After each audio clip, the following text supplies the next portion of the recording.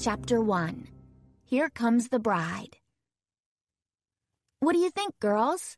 I called to my best friends, Bess Marvin and George Fane. "Should we drive with the top up or down?" Bess twisted to look back at George, who was sitting in the back seat of the white convertible we'd just rented from Charleston International Airport. "That's a silly question, Nancy," George said. "It's 80 degrees. The sun is shining, and we're on vacation. Put the top down." I grinned and pushed a button on the dashboard to lower the car's roof. The South Carolina sun was a welcome change from the stormy late summer weather back home in River Heights. "It's perfect weather for a wedding," Bess exclaimed, taking a pair of tortoise-shell sunglasses out of her purse. "It certainly was nice of Charlotte to give you +2 for the wedding, Bess," I said, pulling onto the main road toward town and enjoying the wind blowing through my hair. "Otherwise, we wouldn't have been able to have this little getaway together." Bess's cousin Charlotte was getting married in 2 days, and she had invited Bess to be one of her bridesmaids. Because Charlotte was marrying a handsome news anchor, the wedding was all over the news and the internet. Everyone was calling it the wedding of the year. George and I were delighted to come along. Maybe we'd even be able to squeeze in a little time on the beach. "I can't wait for you guys to meet Charlotte," Bess said. "The girl is so organized, I bet she's got the entire wedding planned down to the millisecond. The bridesmaid dresses are the perfect warm peach color for this time of year, don't you think?" I could almost hear George rolling her eyes from the back seat. "What does it matter? It could be lime green or neon orange. Boys would still be falling over themselves to talk to you." "Lime green?" Bess exclaimed in horror. "Ugh!" "Well, Charlotte isn't exactly a fashion bug, but at least she picked something more suitable than that." I shook my head and smiled. Bess and George may be cousins, but they couldn't be more different. I glanced over at Bess, who looked like an old-fashioned movie star, with her dark sunglasses on and her blonde hair tucked neatly back into a silk scarf. Bess had been gushing with excitement about this wedding ever since she got the invitation a couple of months ago. Besides all the hype, both families were fairly wealthy, so it was bound to be quite the elegant affair. And more than that, Bess simply loved the romance of it. The flowers, the dresses, the music, everything. George, on the other hand, couldn't have been less interested in the idea of attending a wedding. Charlotte was from the other side of Bess's family, so George wouldn't know anyone there. Even so, she was all too happy to travel to a new city and check out the sights. Wedding or no wedding, it was an excuse for an adventure.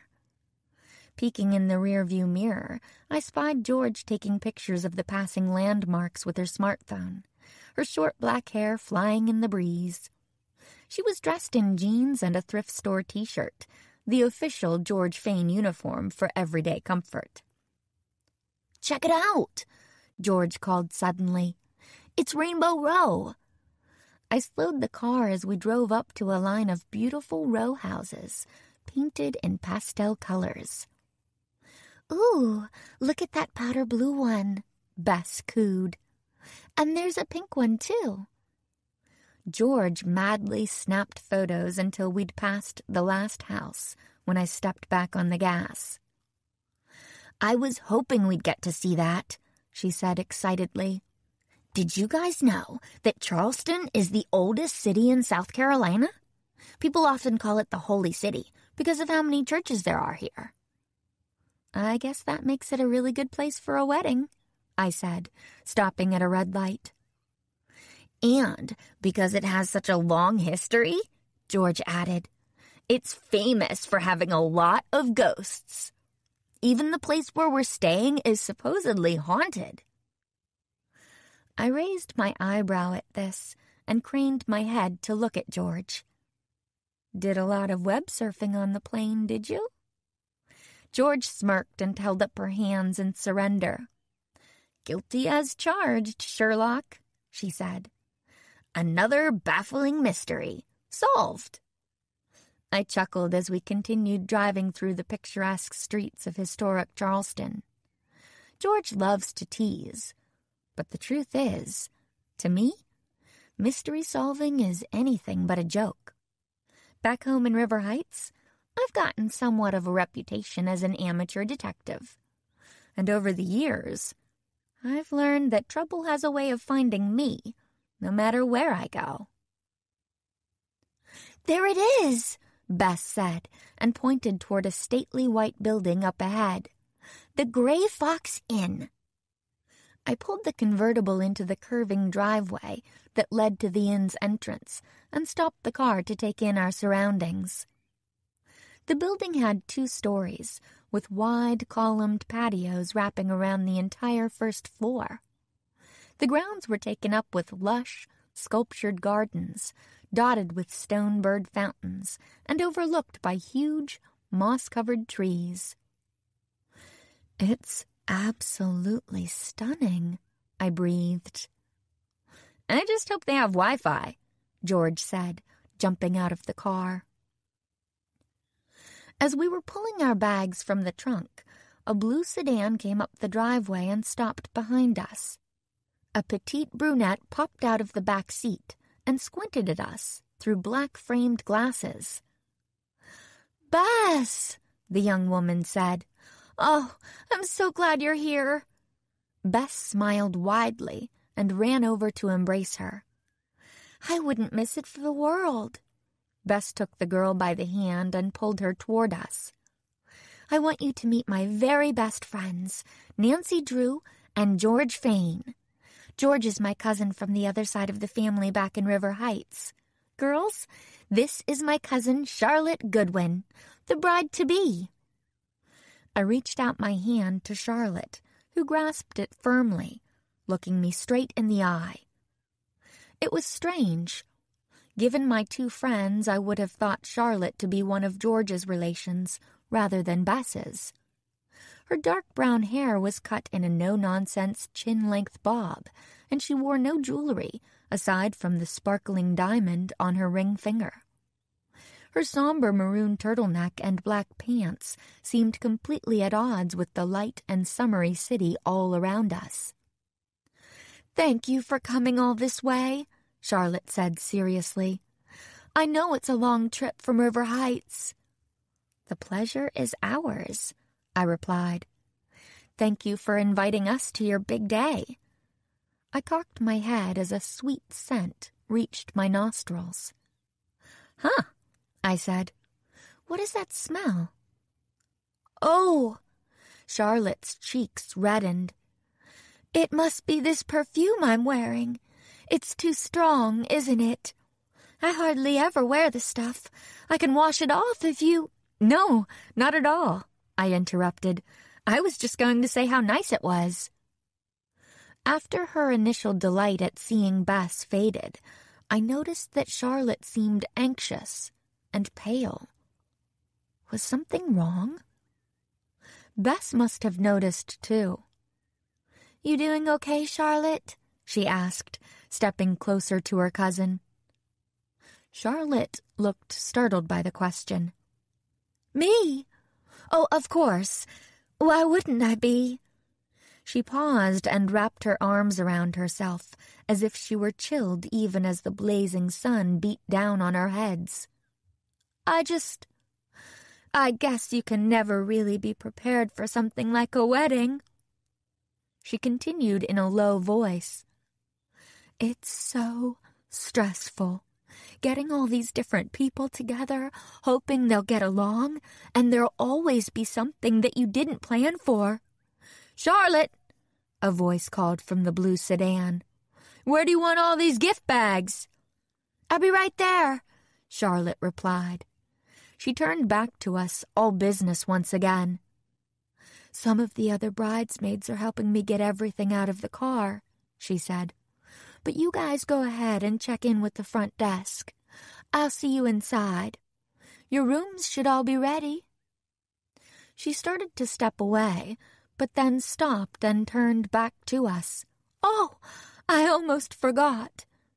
She reached into the tote she was carrying and pulled out 3 gift bags. These contain maps of the area, with restaurants and other attractions clearly marked, as well as some miscellaneous toiletries, in case you forgot anything at home. I included a few historical pamphlets for light reading as well. She handed a bag to each of us, gave a sharp nod, and turned to help her friends unload the car. "Wow," I said, peeking into the meticulously packed bag as she left. "You were right, Bess. She is organized." "This is classic Charlotte," Bess replied with a wave of her hand. "She's always been a very serious person, even when she was a little girl. She's pursuing a PhD in history, you know. That's what brought her to Charleston in the first place. And how she ended up meeting her fiancé, Parker. To be honest, I was surprised to hear that she was getting married. She never seemed like the kind of girl who was interested in romance." "The right person can turn anyone into a romantic," I said, thinking of Ned, my own boyfriend back home. We hauled our suitcases up to the front patio of the inn, where several guests reclined in wicker rocking chairs, sipping tall glasses of iced tea. We crossed the threshold into the main foyer, and all stopped to gape. A grand, curving mahogany staircase dominated the room, the steps carpeted in scarlet. The walls were papered in a faded floral print, and the wooden floors shone in the sunlight that poured through the large windows at the rear of the building. "Not too shabby," George said appreciatively. "Oh, there are Charlotte's parents, Aunt Sharon and Uncle Russell," Bess said. A group of people were clustered around a small central table, which had been laid out with glass pitchers of iced tea and tiny sandwiches. The couple I guessed were Mr. and Mrs. Goodwin were both lean and well-dressed, and Mrs. Goodwin sniffed at the sandwiches as if she wasn't sure whether to trust them. Bess had told us that Charlotte's family lived in Connecticut. Her mother was a real estate agent, and her father worked on Wall Street. Also standing at the table was a handsome young man with ash-blonde hair, dressed in a cream-colored linen shirt and Oxford shorts. An older couple stood on either side of him like bookends, a stark contrast to the Goodwins. Unlike Charlotte's parents, these two were short and stocky people. The man had an ostentatious mustache, and the woman wore her bleached blonde hair in a bouffant that looked as if it were hairsprayed within an inch of its life. "Well, Parker," the older man was saying, "aren't you going to introduce us to your new in-laws?" "Sure, Dad," Parker replied, a little awkwardly. He gestured to Mr. and Mrs. Goodwin, saying, "These are Charlotte's parents, Russell and Sharon." Parker's father stepped forward and pumped Mr. Goodwin's hand with fervor. "Welcome to Charleston, y'all. The name's Cassius Hill, but my friends all call me Cash." "It's a pleasure to meet you, Mr. Hill," Mrs. Goodwin said, a little stiffly, and extended her hand to him. But instead of shaking it, Mr. Hill brought her hand up to his lips and kissed it. "The pleasure is all mine, madam," he said playfully. I watched as Mrs. Goodwin's face paled. "Allow me to introduce my lovely wife, Bonnie," Mr. Hill said. Mrs. Hill moved to stand next to her husband, her light blue flouncy dress fluttering around her as she went. "Forget the handshakes," she said in a heavy southern drawl. "I'm a hugger." She threw her arms around the startled Goodwins just as Charlotte came through the door and saw what was happening. "Oh," she said, clearly dismayed. "I see you all have already met." "Yes," Mr. Goodwin said, extricating himself from Mrs. Hill's embrace. "We have." "And they say Yankees and Southerners can't get along," Mr. Hill chortled, a little too cheerfully. The joke was greeted with a stony silence. Mrs. Hill cleared her throat and looked around the room, seemingly searching for something to talk about. Her eyes landed on the girls and me. "Now, Charlotte, who are these lovely young ladies?" she asked, stepping toward us. Relieved to have the focus off her flustered parents, Charlotte pointed us out in turn. "This is Bess Marvin, my cousin. She's going to be one of my bridesmaids. And these are her friends, George Fane and Nancy Drew." Mrs. Hill nodded politely at Bess and George, but her eyebrows went up a little when she took a closer look at me. "A redhead," she said, almost to herself. And then a little louder, "How very nice to meet you all." She moved back to the table with her husband and son. Parker began pouring iced tea for everyone, while Mr. Hill regaled the Goodwins with the history of the inn. As he was talking, Mrs. Hill surreptitiously rapped her knuckles 3 times on the surface of the table. If I hadn't been watching, I would have missed it completely. Parker saw it too, and came over to me with a drink. "Don't mind her," he murmured with a smile. "My mother is extremely superstitious, and this whole wedding thing has her on high alert for bad luck." "But what does that have to do with Nancy?" George asked. Parker looked apologetic. "Well, redheads are sort of like black cats. If one crosses your path..." Bess laughed. "Well, Nancy is known to attract mischief wherever she goes." She went on to tell Parker a little bit about my exploits as an amateur detective. Parker looked intrigued. "If only you lived in Charleston," he said. "I would love to interview you for a local color piece." "Parker is the lead anchorman for one of Charleston's news stations," Charlotte explained. "He was doing a story about the Charleston Historical Society when I was working there as an intern. It's actually how we met." She smiled up at him, and Parker reached over to squeeze her hand. A moment later, Mr. Hill's strident voice boomed out, silencing our conversation. "What's that you were saying, Russ?" I turned to see Mrs. Goodwin looking stricken. "It was nothing, really," she started to say. But Mr. Goodwin interrupted her. "I was saying that this is a lovely inn, but that I still don't understand why we couldn't have the bridal party stay at a less expensive venue." Mr. Hill's face colored slightly.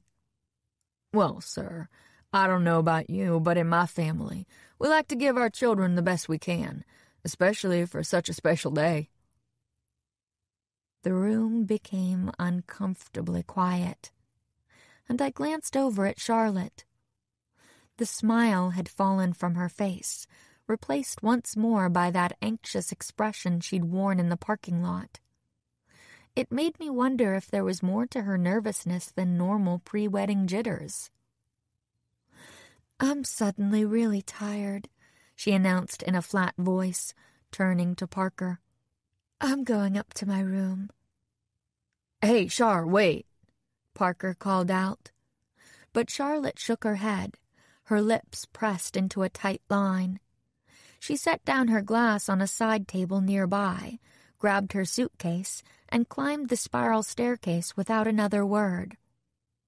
Bess and George looked at me, their expressions curious.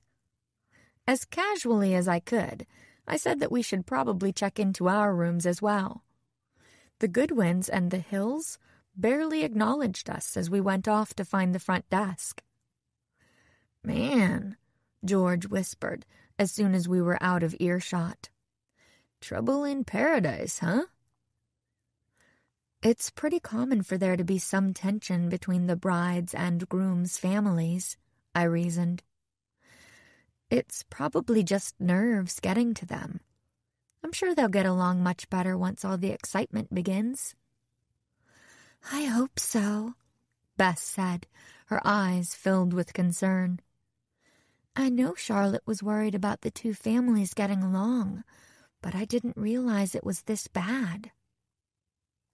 Around the corner, we found an older man with salt and pepper hair and a close-cropped beard sitting behind a tall desk. "Welcome to the Gray Fox Inn," he said pleasantly. "My name is John William Ross, and I'm the owner here. How may I help you, ladies?" "We're part of the Goodwin Hill wedding party," Bess replied. "We're just checking in." "Very good," John William said with a nod. "You'll all be on the second floor. Here are your room keys." We all picked up our keys, old-fashioned gold ones with fancy handles and long shafts. George leaned in and asked, "So, is it true? Is this place really haunted?" John William looked taken aback by the question. "Haunted?" he asked. "Yeah," George said with enthusiasm. "I read all about it online. This place used to be hopping with ghosts back in the early 19th century. A strange look passed over John William's face, but then his expression turned to good humor. "It's been a while since anyone has come in asking about ghosts," he said with a chuckle. "This inn hasn't been graced by those kinds of guests in many, many years." George looked crestfallen. "Okay, thanks anyway," she said with a sigh. "Were you hoping for a supernatural visitor tonight, George?" I asked as we ascended the staircase with our bags. "It would have been a nice way to break up all this business of flowers and dresses," she said. "But they've got high-speed internet, so I guess I'll live." At the top of the stairs, the landing branched out in two directions, and the walls were inset with beautiful wooden shelves, filled to capacity with colorful books. I brushed my fingers against their leather and cloth spines, reading titles like Behind Parlor Doors, The Story of Old Charleston, and The City of Three Rivers. Bess and George went down the long hall to the right, while my room was on the left-hand side. We agreed to meet up again in the main room at 7:30 and discuss dinner plans, after we'd all had a chance to freshen up. On the way down the hall, I passed a room with a bronze plate on the door that read, Bridal Suite. That must be where Charlotte is staying, I thought. My room was at the end of the hall, number 19. I unlocked the door and stepped inside a beautiful wood-paneled bedroom. Two stained glass lamps illuminated a large four-poster bed, covered with a cheerful butter-yellow quilt and a set of vintage cherrywood furniture. I pulled my suitcase onto the bed and began unpacking my things and settling in. After a long hot shower and a couple of phone calls, both Ned and my dad always insisted I let them know when I arrived somewhere safely, I cast my gaze out the window and saw that evening had crept up on me. A glance at my phone revealed that it was almost 7:30. Time to meet the girls. I left my comfortable room, locking the door behind me, and was about to drop the key into my purse when a muffled scream pierced the silence of the hallway. I whirled toward the source of the sound. It was coming from the bridal suite. Chapter 2. An Unwelcome Guest. I sprinted down the hall and wrenched at the doorknob to the bridal suite, but it was locked. Calling Charlotte's name, I started hammering on the door, but after 10 seconds of that, only silence greeted me from inside the room. I hoped that Charlotte had simply seen a mouse and screamed or something equally innocent, but the longer I stood there, waiting, the more unlikely that became. I turned to run downstairs to get a key from the front desk and bumped straight into a young couple walking down the hall. "Excuse me," I said automatically. The woman, who looked to be in her late 20s, was magazine beautiful. She was tall and willowy and had flaxen hair that cascaded halfway down her back. She wore a simple mint green summer dress accented with a thin silver belt. There was something familiar about her face, but in the heat of the moment, I couldn't pinpoint exactly what it was. "Is everything all right?" the young woman asked, her eyebrows furrowed in concern. "We heard someone shouting up here." "I'm not sure," I said quickly. "I heard a scream coming from the bridal suite, and I've been trying to reach my friend inside, but there's no answer." The woman's face paled. "Charlotte," she murmured, staring toward the locked room. She turned to the man at her side. "Morgan, that's my sister in there," she exclaimed. "Say no more," he said, and marched up to the door. He wasn't an overly large man, but I could see quite a bit of muscle pushing through his pastel blue button-down shirt. Morgan, like his companion, was remarkably good-looking.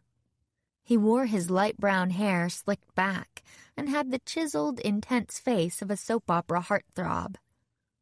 He rattled the door, testing its strength, before ramming his shoulder into it with great force. The door burst open, sending Morgan barreling inside, with the woman and me following close behind him. The woman let out a little yelp of fear, and I soon saw why. Charlotte was lying in the middle of the room in her bathrobe, unconscious. Within seconds we were at her side, and after checking her heartbeat and pulse, I was relieved to see that Charlotte was breathing normally and appeared unhurt. "Can you hear me?"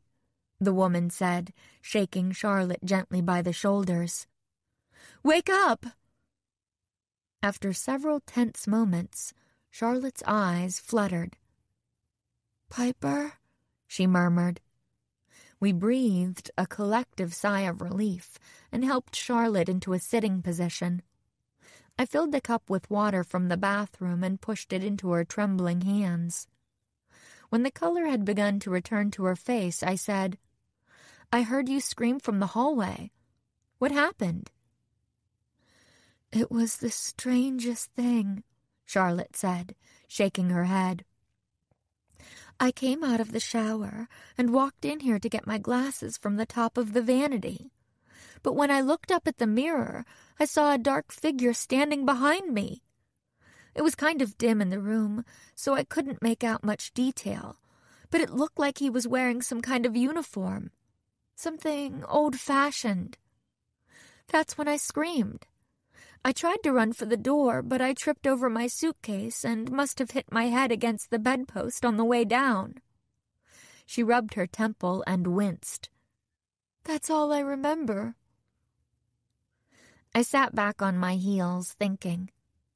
It was an outrageous story, particularly coming from someone as sensible as Charlotte seemed to be. Something occurred to me, and I glanced over at the mirrored vanity to confirm it. "Charlotte," I said, "you never got the chance to put on your glasses, did you?" Charlotte touched her face, puzzled to find it bare. "No," she said. "I guess I didn't.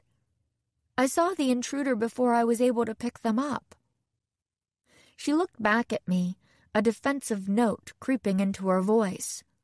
"I see what you're getting at, Nancy, but I know what I saw. My eyes aren't that bad." I wanted to believe her, but Charlotte's story just seemed so implausible.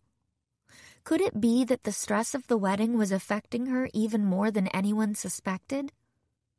It was possible, but I knew better than to suggest that to a jittery bride-to-be. A moment later, I heard Bess's familiar voice at the door. "Hello?" she said, poking her head in. "What's going on in here? Charlotte, are you all right? She hurried into the room with George following behind her. After assuring Bess that she was fine, Charlotte recounted her story once more for Bess and George. When she heard that Charlotte had hit her head, Bess immediately took off out the door, returning only minutes later with a middle-aged man wearing tiny, round glasses that framed his kind eyes. "Uncle Harry is a doctor," Bess explained. "I thought he should take a look at Charlotte, just to make sure she doesn't have a concussion." "Good thinking," I said to Bess. While Uncle Harry examined Charlotte, my friends and I retreated to the windows to talk. "It's a strange story, don't you think?" I asked. "Strange?" George said, an excited gleam in her eye. "I think it's a great story. You know what this means, right?" Bess and I exchanged a look. "No," I said. "What?" "This place might be haunted after all." Bess rolled her eyes. "Don't be ridiculous, George. Charlotte didn't see a ghost." George crossed her arms. "Maybe not. But tell me this. If someone was in this room, how did they get in or out? There's only one door, and like Nancy said, it was locked from the inside. And you were at the door right after you heard Charlotte scream, so there was no time for someone to leave the room, right?" I nodded. "And take a look at this window," George went on. "It's a straight 15-foot drop down. No one would have climbed out of here to escape." I had to admit, George had a point. "That's true," I replied, "but it all assumes that Charlotte did actually see someone in her room. It's possible that it was just a shadow or a trick of the light." "I guess so," George said, shrugging. "But I still prefer my ghost story." The doctor spoke up behind us, and we all turned around. "Well, Charlotte," he said, "it looks like you're no worse for wear. Just take a couple aspirin for the pain and get some rest. You should be fine in the morning." "Thanks, Uncle Harry," Charlotte said as he left. She looked around at the people gathered in the room and gave a nervous laugh. "Well," she said, "this isn't quite the way I envisioned my wedding preparations to begin." "We'll get to the bottom of this, Charlotte," I found myself saying. "Don't worry." Piper regarded me with interest. "You know," she said, "with all the commotion, I don't think we've been properly introduced. I'm Piper, Charlotte's older sister and her maid of honor." Charlotte made the introductions, including Bess and George as well. The young man named Morgan stepped up and shook everyone's hands, including Charlotte's. "It's a pleasure to meet you," Morgan told her. "I've heard so much about you." Charlotte smiled awkwardly and shot Piper a look. "I wish I could say the same. Sis, I didn't know you were bringing a +1. Piper slapped her head in dismay. "Oh, geez, Char, I'm so sorry. Morgan and I started dating a while back. I must have been so caught up in our time together that I totally forgot to ask you to add him to the guest list." Charlotte looked at the two of them, their arms linked together, bodies pressed close, and sighed. "I guess it's not a big deal," she finally said. "I can squeeze him in at the bridal party's table at the reception." "You're the best, Char," Piper said with a winning smile. Then her eyes zeroed in on something behind Charlotte. "Is that the dress?" she exclaimed, and dashed over to the white gown hanging on the bathroom door. "Oh," she breathed, running her fingers over the creamy beaded satin. "It's gorgeous." "I just hope I can pull it off," Charlotte said wearily. "Mrs. Hill insisted I wear something extravagant. She had her heart set on a big Southern wedding. Honestly, the thing would look much better on you." She turned to the girls and me. "I don't know if Piper mentioned this, but she's been modeling since she was a kid." she explained. "Oh, pish," Piper replied gaily, waving us off. "It's just a few jobs here and there, pays the bills. And anyway," her eyes returned to her sister, "you're the one marrying the famous news anchor." "I am, aren't I?" Charlotte murmured. All of a sudden, she looked terribly drained. "Well," I announced to the room, "Charlotte, unless there's anything else you need, I think we should all let you rest. Doctor's orders." We were all trooping out of the room when Charlotte said, "Wait!" We turned around and Charlotte regarded us seriously. "Whatever you do, please keep this between us. You've seen how superstitious Mrs. Hill is, and she's been helping me organize this wedding for months. If she catches wind of something strange happening—" Her voice trailed off. "Well, I just don't want to find out how she's going to react." "We won't say a word," Bess promised. We all nodded in agreement. Charlotte looked a little relieved, and we left her sitting on the bed and closed the door softly behind us. "There's a cocktail hour with appetizers and things being served downstairs," Piper told us. "You girls should come and enjoy yourselves." "Thanks. We'll be down in a minute," Bess said. "Sure thing," Piper said with a smile, and then she and Morgan headed downstairs. "I never would have guessed that those two were sisters," I said, once they were out of earshot. "They couldn't be more different if they tried." Bess nodded. "They've always been like that, ever since they were little. I always had a closer relationship with Charlotte." "I guess opposites really do attract," George added. "Clearly," I chuckled. "Look at the two of you." Bess smirked. "Well, yes. But it was never really that way with Charlotte and Piper. Piper was always in the spotlight, always getting all the attention from kids at school, especially boys. On the other hand, Charlotte was quiet and bookish. She kept to herself most of the time and only had a few really close friends. Honestly, I'm a little surprised that Charlotte asked her to be the maid of honor." After a moment, Bess shrugged. "Though I guess it makes sense. They are sisters. And it certainly seems like they've overcome whatever differences they had when they were younger." "Enough gossip," George said, clapping her hands. "Time to eat." Back downstairs, the main room had filled up with the last members of the bridal party and their families who had arrived from out of town. The sun was setting, casting the room in a warm, pinkish light. Tables of finger food and drinks had been set out, and George's eyes lit up when she saw them. "Thank goodness," she said, grabbing a small plate and piling it with cheese and rolls of deli meat. "I'm famished. We haven't had a bite since those measly snacks on the plane. Maybe this can be our dinner." After picking up some fruit and crudité, I stepped up to the drinks table to pour myself some lemonade. Parker was already there, filling up his own glass with sweet tea. I considered telling him what had happened to Charlotte, but thought better of it. She might want to explain the situation to him herself. Parker was about to step away when a small, older woman in a lavender floral dress stopped him. "Oh, my gracious," she said in a tremulous voice. "You are even more handsome in person than you are on TV." Parker must have been used to this kind of thing, because he didn't even blush.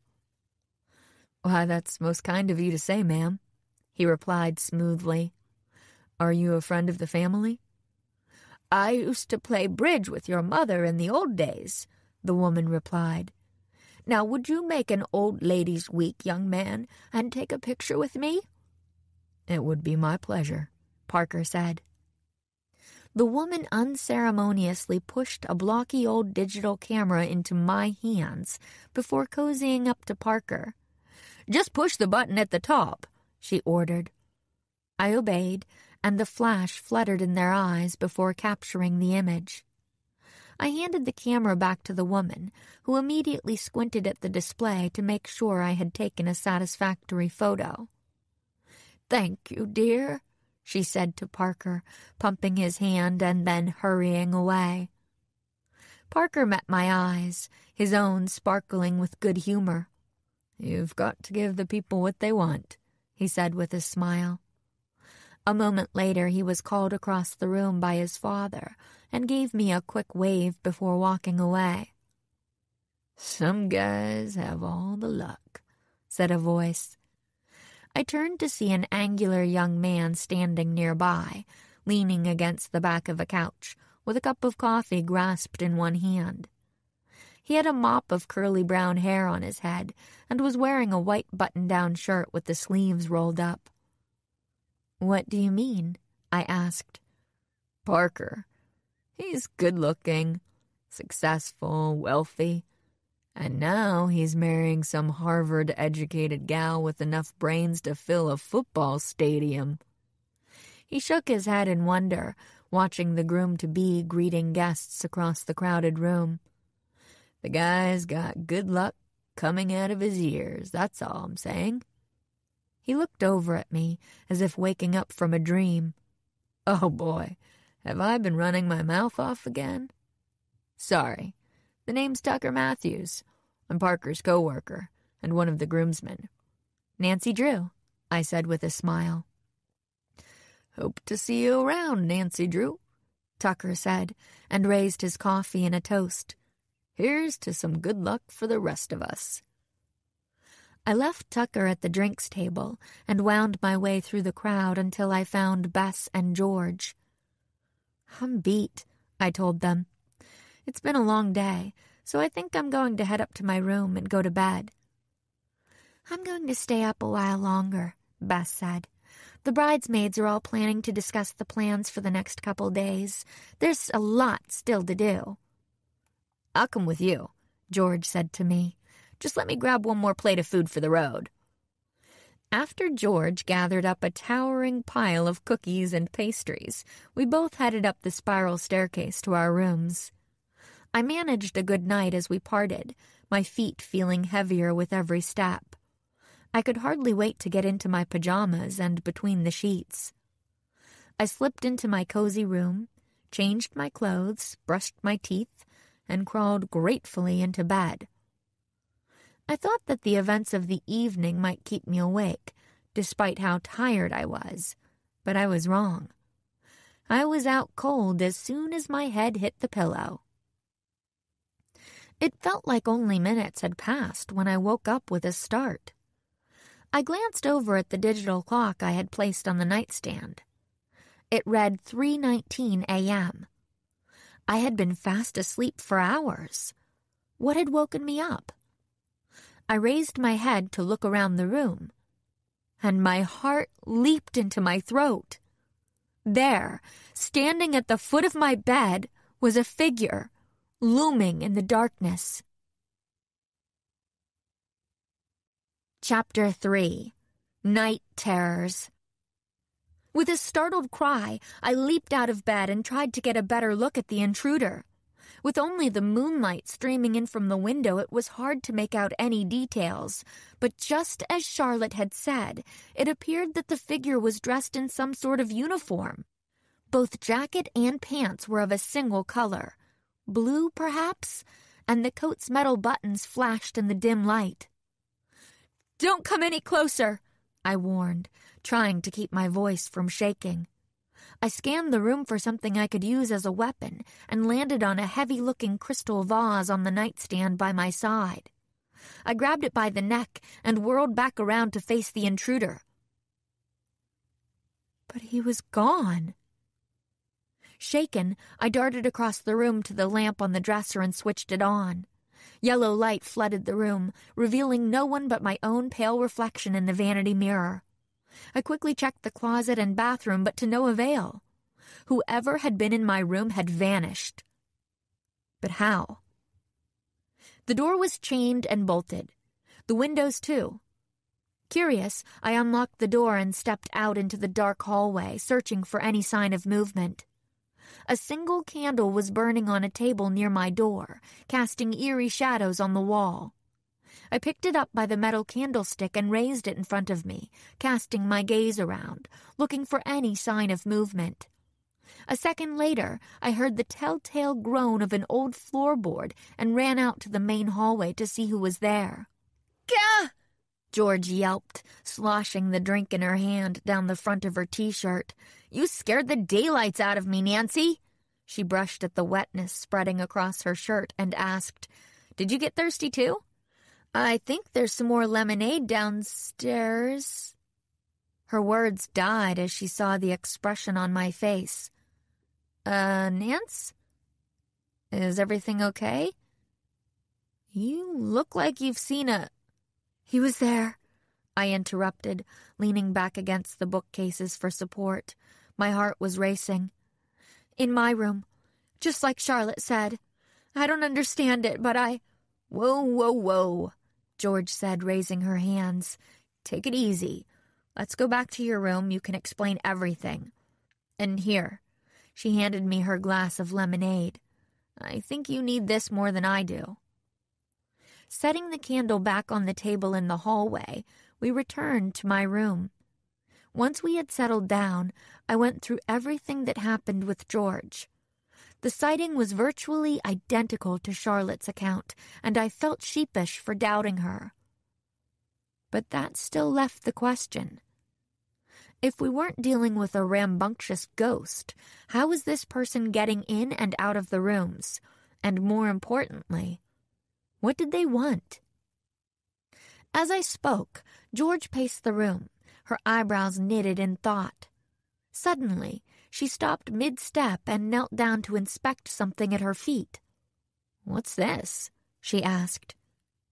I walked over to her and saw that she had found a scattering of gray-brown dust on the floor, near one wall. It was arranged in a jagged line, as if it had fallen from something as it passed by. I touched some of it and raised my finger to my nose. It smelled of earth and smoke. "Ash," I said with certainty. "But it's the height of summer. No one's using the inn's fireplaces now. Where could it have come from?" George shook her head, puzzled. "No idea, but it's the only clue we've got." I sat back on my heels, a familiar feeling tingling in my gut. "You think there's a mystery afoot?" George asked, her eyes on mine. "I don't know. Yet," I answered, "but there's no denying that something strange is going on." George nodded and yawned hugely. "Well, whatever it is, I think it can wait until morning," she said sleepily. "Yes," I agreed, yawning back at her. "Good night, then." After George went back to her room, I locked and bolted the door once more, but realized that doing so was a futile gesture. If something wanted to get in, I didn't know how to stop it. Needless to say, it took quite a while for me to get back to sleep. The next time I woke up, the room was bathed in sunlight, which made the events of the night before feel almost like a dream. I was brushing my teeth when I first heard the sound of many voices filtering up from the floor below. When I looked at my clock, I saw that it was only 7:30 in the morning. What could possibly have that many people up and chattering at this early hour? 10 minutes later, I walked down the spiral staircase to find many of the same guests from last night's gathering back in the main room, talking animatedly among themselves. "It was the darndest thing," I heard one woman say. "The door just slammed, all by itself." "A whole shelf's worth of books fell to the floor," a man nearby exclaimed, "right in front of my eyes." The elderly woman who had asked for Parker's picture was shaking her head somberly in reaction to some other tale of supernatural happenings from last night. "The out-of-towners might deny it," she said with a knowing tone, "but any Charleston native knows that this old place has more ghosts than a Halloween funhouse." A moment later, Bess and George appeared next to me, Bess looking much more rested than both George and I did. "Well," I told them, "it looks like I wasn't the only one to have a visitor last night. Everyone seems to have a story of their own." John William, the owner of the inn, was surrounded by a throng of people, regaling them with stories about the inn's ghosts. Some of Parker's friends from the news were among them, scribbling into slim notebooks. "The Gray Fox hasn't seen paranormal activity on this scale in decades," he said. "It's almost unprecedented. Perhaps the ghosts wanted to be a part of the wedding of the year, too." A few people tittered at the joke, and one of the reporters pushed through to the front, asking John Williams some more questions. Bess nudged me, nodding her head toward the other side of the room, where Mrs. Hill stood with her husband behind the breakfast table, dabbing at her temples with a silk handkerchief. She looked pale and distraught, her eyes rimmed with red. "Looks like not everyone is enjoying the ghosts as much as John William is," Bess noted. I nodded. Mrs. Hill was murmuring something to her husband, but I couldn't hear what she was saying. Curious, I told the girls I wanted to pick up a few croissants and some juice and made my way over to where they were standing. "What are we going to do, Cash?" I heard Mrs. Hill say as I neared. "I thought we were doing good by our boy, by picking this place, and now look what's happened. This dignified ceremony is turning into some kind of dog and pony show." She shuddered. "What if this is a bad omen?" I winced. It looked like Charlotte's hope to keep all this a secret had been short-lived. "Come on now, sugar. Be reasonable," Mr. Hill replied. "A few little spooks and specters aren't going to ruin our boy's big day. Everything's going to be fine."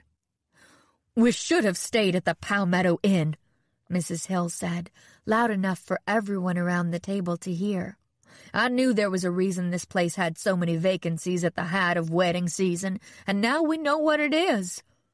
Then Mr. Hill whisked his wife away, muttering something about last-minute table adjustments for the reception. Next to me, I saw Charlotte's mother pouring herself a cup of coffee, with Mr. Goodwin standing next to her, a steaming mug already in his hands. He was staring after the hills, shaking his head in obvious irritation. "If she wanted the Palmetto Inn," he muttered to Mrs. Goodwin, "they could have paid for it themselves. We would have had to take out a second mortgage on the house to pay for that place." "Russell," Mrs. Goodwin admonished him, her eyes scanning the room. "Keep your voice down, will you?" She caught me watching them before I could avert my gaze. "Oh, good morning. Nancy, is it?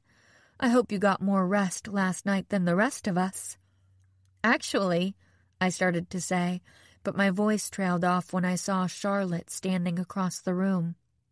She must have just come downstairs. She was surrounded by a group of guests who, from the look of panic spreading over her face, were probably filling her in on the evening's many hauntings. "Excuse me, Mrs. Goodwin. I'm going to go see if Charlotte needs anything."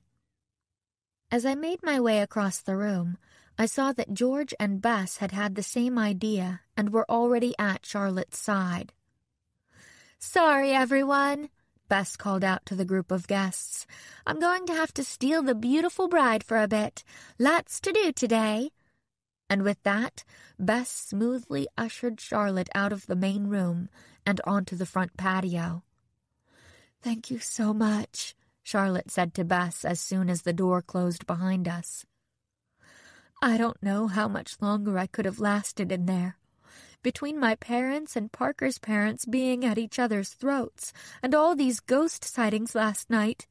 She plopped heavily into a wicker rocking chair. "This wedding is turning out to be a complete disaster." "Don't be silly," Bess said. "These kinds of problems always happen at weddings. Don't you remember Aunt Jessica and Uncle John's wedding? How the product they used in Aunt Jess's hair attracted a whole hive full of bees right in the middle of the ceremony? Well, they still had a lovely wedding and are happily married, despite a few little stings, right? She patted Charlotte's arm. Let's focus on getting things done. What do you need to do this morning? Charlotte nodded. You're right. Worrying doesn't help. Well, we need to go drop off something at the bakery making the cakes, and to check for the florist as well. Not a moment to waste, then, Bess said. Let's go, ladies. A little while later, we arrived at the Sugar and Spice Bakery, a tiny boutique with powder blue and cotton candy pink decor. A cloud of warm, sweet-smelling air greeted us the moment we walked through the door, and my mouth instantly started to water. I was starving. I had been so caught up in eavesdropping that I hadn't gotten a bite to eat back at the inn. A larger-than-life woman emerged from the back. She wore a white apron, and her hands were covered with a thin layer of flour. "Well, hello, honey," she boomed at the sight of Charlotte. "Oh, I see you brought some friends today." "Hi, Carla," Charlotte said. It was the first time I'd seen her smile today. "Come on inside, everybody," Carla said, ushering us farther in with a wave of her enormous arm. "I just pulled a tray of blackberry muffins from the oven. Y'all can be my guinea pigs."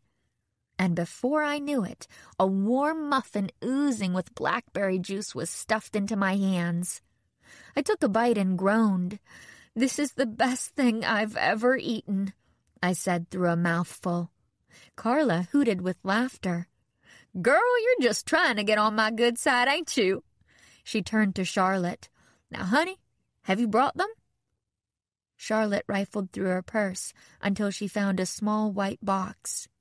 When she opened it, I saw 4 silver charms inside, each one with a white ribbon tied to it. She handed the box to Carla.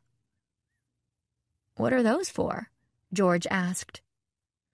"It's part of a Southern wedding tradition," Charlotte explained, "called a charm cake. In addition to the wedding cake, the couple has a second cake made with different charms baked between the layers. The ribbons are left trailing out. During the reception, each of the bridesmaids and the maid of honor chooses a ribbon and pulls out the charm. The charms all have different meanings." "Kind of like a fortune cookie," George said. Charlotte nodded.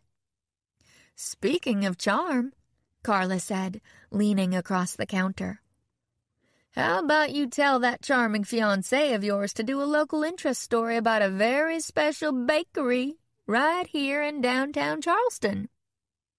Charlotte chuckled. "For you, Carla, anything," she said. "Ooh, sugar," Carla hummed with a blinding smile. "I'm going to bake you a cake you are never going to forget." Next, we made our way to the florist, which was only a few blocks away. The shop was bustling with employees rushing in and out with bundles of flowers, while a tall, reedy man barked orders at them from behind a desk.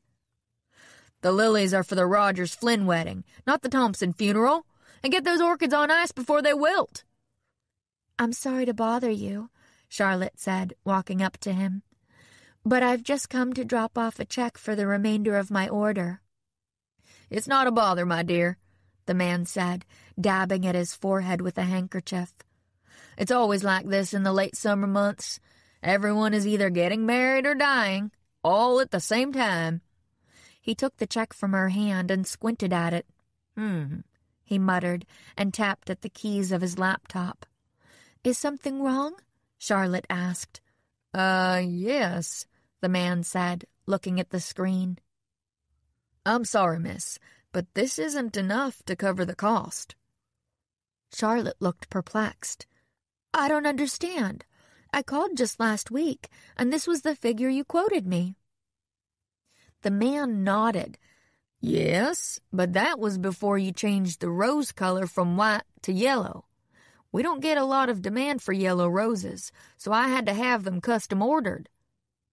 Charlotte had gone pale. "Change the color?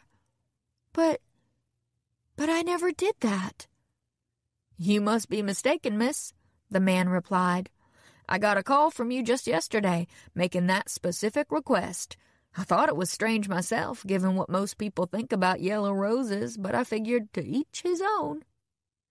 Charlotte had her head in her hands.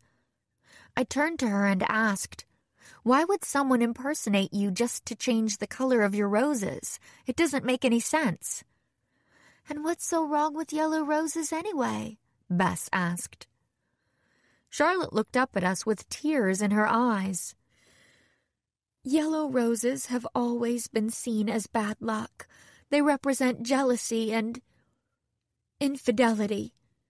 She spoke the last word as if it were a curse. Then she looked at me with a wild desperation in her eyes. "Nancy, maybe this is crazy, but it feels like someone is trying to ruin my wedding." I thought about everything that had happened since we'd arrived at the Gray Fox Inn, and I knew that my earlier instincts had been correct. "I don't think you're crazy, Charlotte," I said. "I think you're right. And I promise, I'm going to get to the bottom of it." Chapter 4. Practice Makes Perfect. Charlotte had to go take care of some details for the rehearsal dinner that night, so we dropped her off back at the inn before heading back out to do a little sightseeing and last-minute shopping for the wedding. It was late afternoon and blazing hot once the girls and I got back to the inn. We all guzzled several glasses of complimentary iced tea before heading upstairs, sweaty and tired. George and I followed Bess into her room to talk. "For a while there, I thought my face was on fire," said George, collapsing on the bed. "It took all my willpower not to pour that whole pitcher of tea right on top of my head." Bess sighed. "I just hope this heat doesn't make my hair all poofy," she said, fanning herself with a travel magazine. "That is just the worst." "Not worse than having some loony sabotaging your wedding," George muttered. She craned her head to look at me. "So, detective, what's the plan?" I took a deep breath and began pacing the room. "Well, we don't know for sure if the incidents here at the inn and the change in the flowers are related. It makes sense that they are, but we can't assume anything yet. If this person is looking to disrupt Charlotte's wedding, these events might only be the beginning."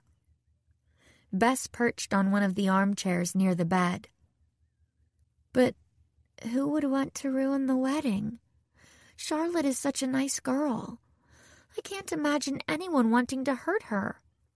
"Well, if we've learned anything from all our cases," I said, "it's that anyone can make enemies. Even if someone wasn't trying to hurt Charlotte, they might have another reason they'd want to stop the wedding." "And Charlotte isn't necessarily the target," George added. "It's just as likely that Parker is the intended victim. It's his wedding too, after all." I nodded. "We need to start building a list of suspects. The culprit is probably staying at the inn, someone close to the action. They'd need to know where and when everything is happening and be able to create these disruptions without attracting attention to themselves." "But everyone at the inn is either friends or family," Bess said. I shrugged, apologetic. "Sorry, Bess, but many crimes are committed by people close to the victim." When Bess looked stricken, I laid my hand on her shoulder. "Don't worry. We'll stop this person before they can mess up Charlotte's big day." Bess nodded. "Okay, so who's on the list?" "Well, I hate to say it," George began, "but I think Mr. Goodwin should be on it." "Charlotte's dad?" Bess spluttered. "But why would Uncle Russ want to stop the wedding?" I tapped my chin thoughtfully. "It's a long shot, but for now, I agree with you, George. Mr. Goodwin has made it pretty clear he's unhappy about how much money he's spending on this event, and it seems like he blames Parker's parents for it. It is very traditional that the bride's family pay for the majority of the cost, Bess agreed. And Uncle Russ is a lot more forward-thinking than the Hills seem to be, so he probably didn't appreciate their tradition very much. But you really think he'd do this to his own daughter? Just over money? If Mr. Goodwin doesn't like the family Charlotte's marrying into, he might be willing to go pretty far to put a stop to the wedding, George reasoned. Okay, fine, Bess said, sighing. He's on the list, for now. The only other person I can add is a guy named Tucker Matthews, I said. I met him last night. He's one of the groomsmen. He seemed a little envious of Parker's luck, his career, his marriage, everything. It's not much to go on, but he's the only other person so far who has any motive. Well, like you said, George remarked, getting up and stretching. It's only the beginning. A moment later, there was a knock at the door. I opened it to find Charlotte's sister Piper standing in the hallway, looking even more luminous than before, in a floral sundress and wide-brimmed hat. I hope I'm not interrupting anything, she said with an apologetic smile. But I just wanted to remind you and your friends that the bridal party will be leaving for the rehearsal in an hour. It's at Our Lady of Truth on Broad Street. Of course, I said. I must have lost track of time. We'll be there. After closing the door, I turned back to Bess and George. We'll have to leave the rest of the sleuthing for later. We've all got to get dressed for the rehearsal. After agreeing to meet Bess and George down in the main room in 45 minutes, I walked down the hall back toward my room. A young maid, with her black hair tied up in a bun, stood in the hallway with her cleaning cart, wrangling a large bag of linens into place. Her name tag read Annabelle. I walked past her to my room and began rummaging in my purse for the room key. Out of the corner of my eye, I saw Piper and Morgan coming down the hallway and stopping a few doors down at what I guessed was their room. Then I heard Annabelle say, "Excuse me, sir, but haven't we met before?" I looked up, curious. Morgan was staring at the maid, startled. Piper looked at Annabelle, then back at Morgan, and for a moment an angry expression crossed her face. But she quickly masked it and said in a convincingly pleasant voice, "I'm sorry, miss, but you must be mistaken. Now we're very busy. If you could come back later to make up the beds, I'd appreciate it." And without waiting for an answer, she and Morgan walked into the room and shut the door behind them. Annabelle stared at the closed door for a few seconds before turning back to her work. Strange, I thought as I unlocked my room. Though from the looks of Morgan, he seemed like the kind of guy who probably dated a lot of women. If Annabelle had known Morgan in the past, that would explain Piper's reaction to her. As I pulled out the summery aqua and coral-striped gown I'd brought for the rehearsal that night, I wondered what other strange things the evening might bring. Our Lady of Truth was a beautiful old church, right in the heart of historic Charleston. Palm trees clustered beneath its creamy white bell tower, which gleamed in the late afternoon sun. It was blissfully cool inside, and the clacking of my heels on the marble floor echoed through the massive nave, with its soaring ceiling and ornate stained-glass windows. Bess, George, and I walked down the central aisle to join the bridesmaids and groomsmen who were already gathered at the front of the church. The Goodwins were seated on one side of the pews, the Hills on the other, which is tradition, but it made the emotional distance between them seem like a physical reality. Charlotte and Parker were up at the altar, speaking to the reverend who would be officiating the ceremony. While Bess dragged George off to meet some of the family, I hung back, admiring the beauty of the church. "It's almost 300 years old, you know," a voice behind me said. I turned to see a petite, full-figured young woman with ebony skin standing there. She was wearing a sleeveless navy dress and wore small, silver-rimmed glasses. "Oh, really?" I replied, interested. "Yes, it's one of the oldest structures in Charleston, actually." She was about to continue when she stopped herself, embarrassed. Look at me, spouting on about history without even introducing myself. "I'm Alicia, one of the bridesmaids." She held out her hand.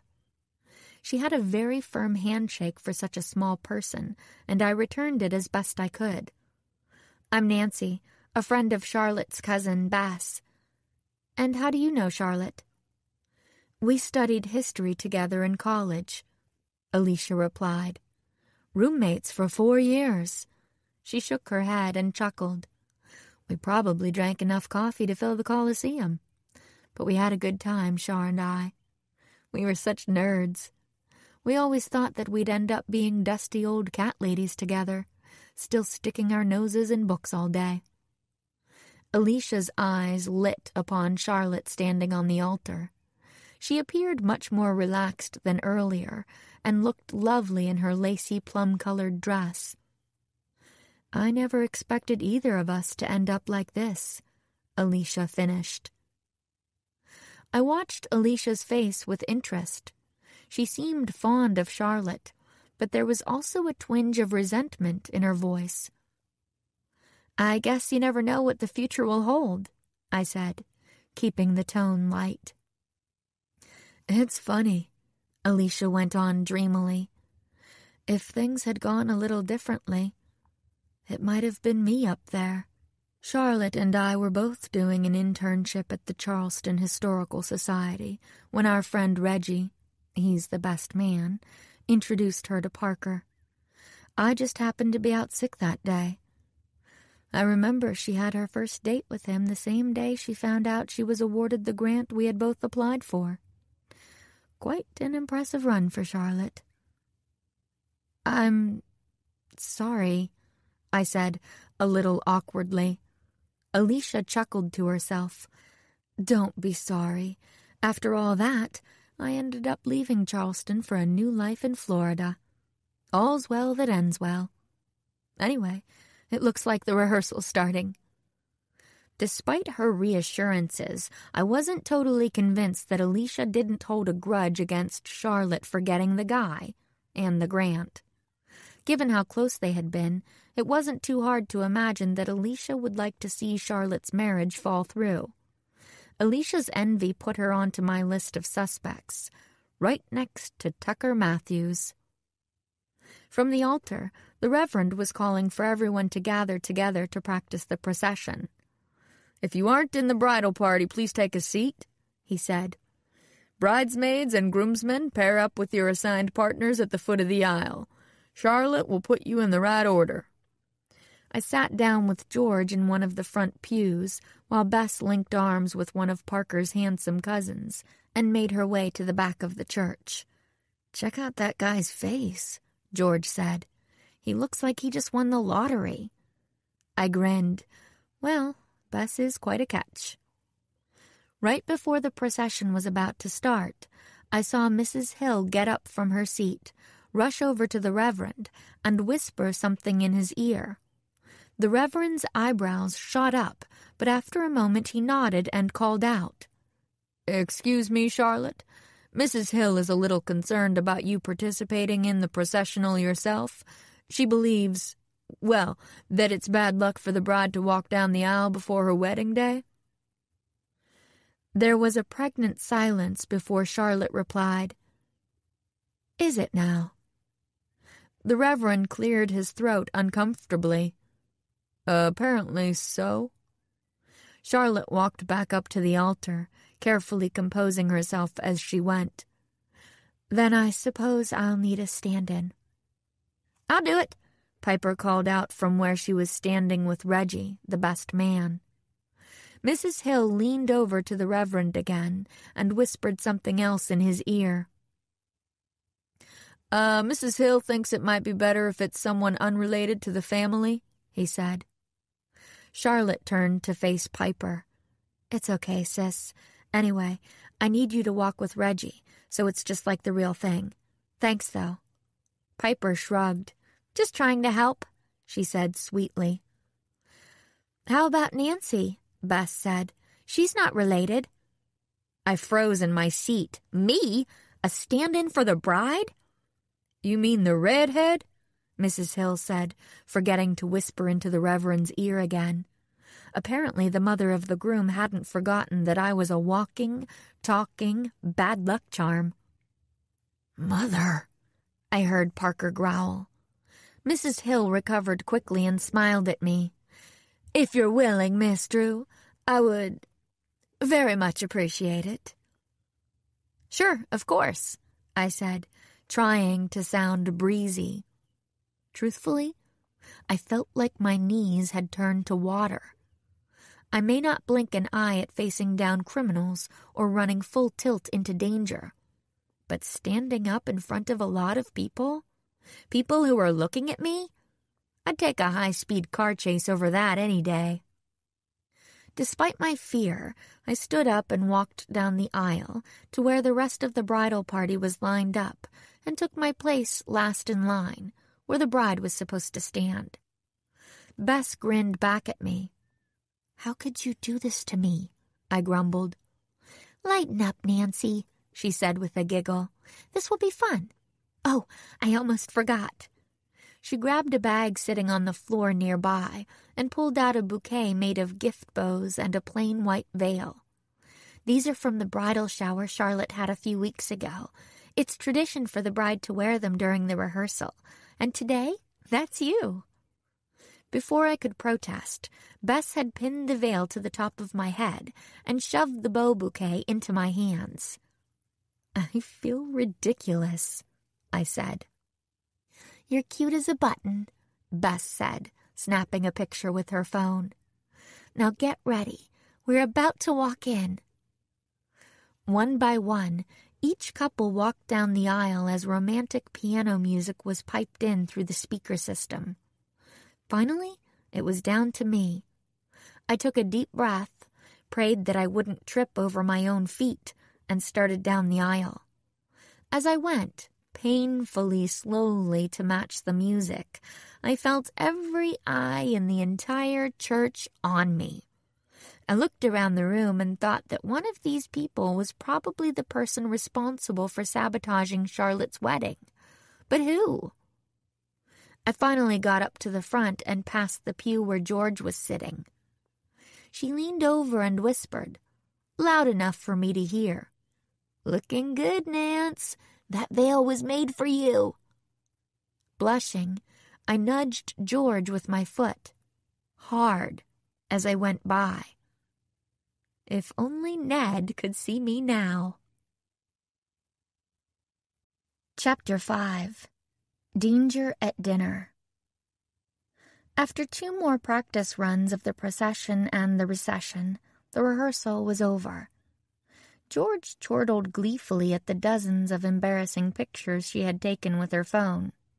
"Look at your face," she giggled, showing me a snapshot of myself cowering under the gauzy veil.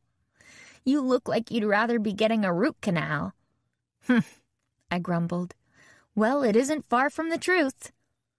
"These are going straight to Ned," she announced, tapping at the screen. "Don't you dare!"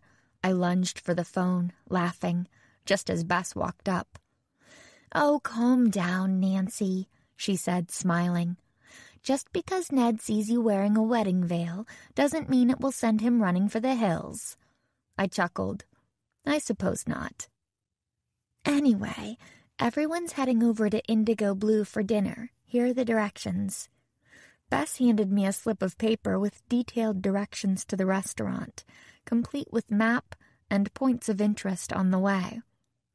"Charlotte strikes again," I said, impressed at the level of detail. She really does think of everything. Everything except why someone would want to mess up her wedding, George muttered. Maybe we'll be able to gather more information at the rehearsal dinner. Let's hope so, I replied. The wedding is tomorrow afternoon, and I have a feeling whoever is behind the pranks is planning something tonight. I hope you're wrong, Bess said, her eyebrows creased with worry. We made our way out of the church with the rest of the bridal party, jumped into the convertible, and followed the directions to the Indigo Blue restaurant a few miles away. Indigo Blue was a sleek, modern building with huge windows on each side. The restaurant was perched right on the waterfront, overlooking the Ashley River, where a glorious pink and orange sunset burned on the horizon. A very well-dressed gentleman greeted us at the door and graciously let us in once we told him we were with the Goodwin Hill wedding party. "Wow, swanky," George said. "I bet the steaks here cost more than my car." Bess snorted. "I bet the contents of my purse cost more than your car." George stopped, hands on hips. "And what is that supposed to mean?" Bess smirked. "It means you need a new car." While George tried to defend her car, which, by the way, is held together with duct tape and a prayer, we all walked into the main dining room, where guests were already milling about, drinking cocktails and munching on appetizers. After finding our names on a seating list, we discovered that Bess would be sitting up front with the rest of the bridesmaids and groomsmen, while George and I would be at a table with some of Parker's co-workers from the news station. Since we were among the last guests to arrive, the waiters called everyone to their tables shortly after we located our seats. The tables were all adorned with tall vases full of white magnolias, and their sweet smell perfumed the air. The guests were bubbling with excitement, many of them exclaiming to one another about how delighted they were to be invited to Charleston's most anticipated wedding of the year. George and I sat down between a young blonde woman and a stocky middle-aged lady with iron gray hair. "Wow, I love your dress," the blonde exclaimed as we took our seats. George didn't seem to register this, so I nudged her. "She's talking to you," I whispered. "Me?" George replied. She looked down in confusion at her army green asymmetrical shift dress. "You really like it?" "Oh, yeah. It's really contemporary. Gritty. I think I saw something just like it on the runway last month. You're like ahead of the trend." Cool," George said, blushing. Being fashionable wasn't normally part of George's wheelhouse, but I could tell she was tickled by the compliment. "I'm George, by the way, and this is Nancy. We're friends of the bride." "I'm Marcia," the blonde said. "I'm one of the production assistants at WCHR. My job is to make Parker look good." She winked. I looked over at Parker, who was greeting groups at each table and looked like $1 million in his light gray suit. "I know what you're thinking," Marcia continued. "Making Parker Hill look good can't be very hard." "Well, you're right. Of all the anchors I've had to work with, Parker is the best by a mile. The guy hasn't a mean bone in his body." It was nice to hear, but part of me grumbled at this. A really nice guy doesn't have a lot of enemies, which made for a very short list of suspects. I decided to dig a little deeper. "And how about Tucker Matthews?" I asked. "I met him at the inn yesterday, and he seemed like a nice guy. Do you work with him too?" Marcia glanced across the table at the middle-aged woman, and when she saw that the woman was deep in conversation with another guest, Marcia lowered her voice and moved in close. "Well, I don't like to gossip, especially not with our boss listening." She nodded toward the middle-aged woman. "But Tucker has not been doing well lately. I used to work with him on the morning broadcast, but then he and Parker started vying for the open anchor position on the evening news. Obviously, Parker got the gig. The executives decided to put Tucker on at midnight since it was the only other anchor position open, and they needed someone to do it. Tucker put a good face on it and all, but everyone knows he's unhappy. It was a real blow. I nodded thoughtfully. But there was no bad blood between Tucker and Parker after that? Marcia shrugged. Tucker's in this wedding, isn't he? I guess maybe he's decided to let bygones be bygones. Soon waiters appeared with plates of salad and baskets of warm rolls, and we all settled in to eat. Casually, I leaned over to George. "Well, what do you think?" I asked. George swallowed a mouthful of bread and said, "I think Tucker has the strongest motive we've seen so far. If Parker messed up his dream of being a popular anchor, then why not mess up Parker's dream wedding as retribution?" I pondered this as I speared a cucumber. "He's definitely one to watch," I said, "but let's see how the rest of the night plays out." As I finished crunching my salad, I overheard a woman at the table behind me speaking in a loud voice. "I'm missing my favorite gold chain-link bracelet. I could have sworn I brought it with me, but I can't find it anywhere in my hotel room." A man joked, "Maybe the ghost took it." I had to solve this mystery, and fast. Once the waiters whisked away the empty salad plates, I excused myself to the ladies' room. I followed the signs to a hallway off the dining room, but before I could reach the restroom, two familiar voices filled my ears. "Stop this, Russell," a woman's voice said. "You're being unreasonable." I quieted my footsteps and continued down the hallway toward the sounds of the voices. They were coming from the coat room. The door was ajar, just enough to allow the voices to be heard from where I stood, but not so far as to allow the people inside to see me. I lingered outside the door, waiting to hear more.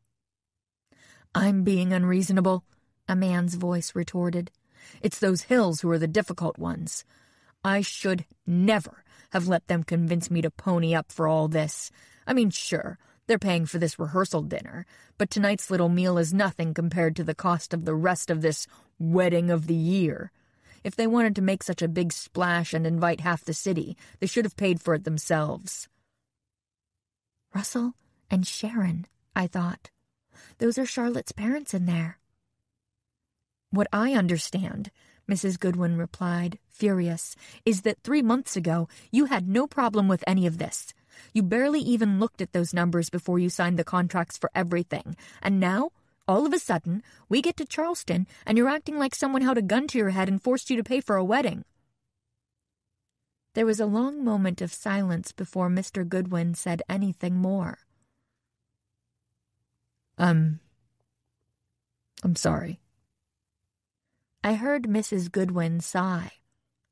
"Russell, is there something you aren't telling me?" Another pause. "Last week," Mr. Goodwin finally said, "a few days before our flight, I lost big in the stock market. Big. The CEO is less than pleased about it. He thinks I should have seen it coming. At any rate, it's not looking good for me." "Oh, honey," Mrs. Goodwin breathed. I heard the rustle of an embrace. "Why didn't you tell me?"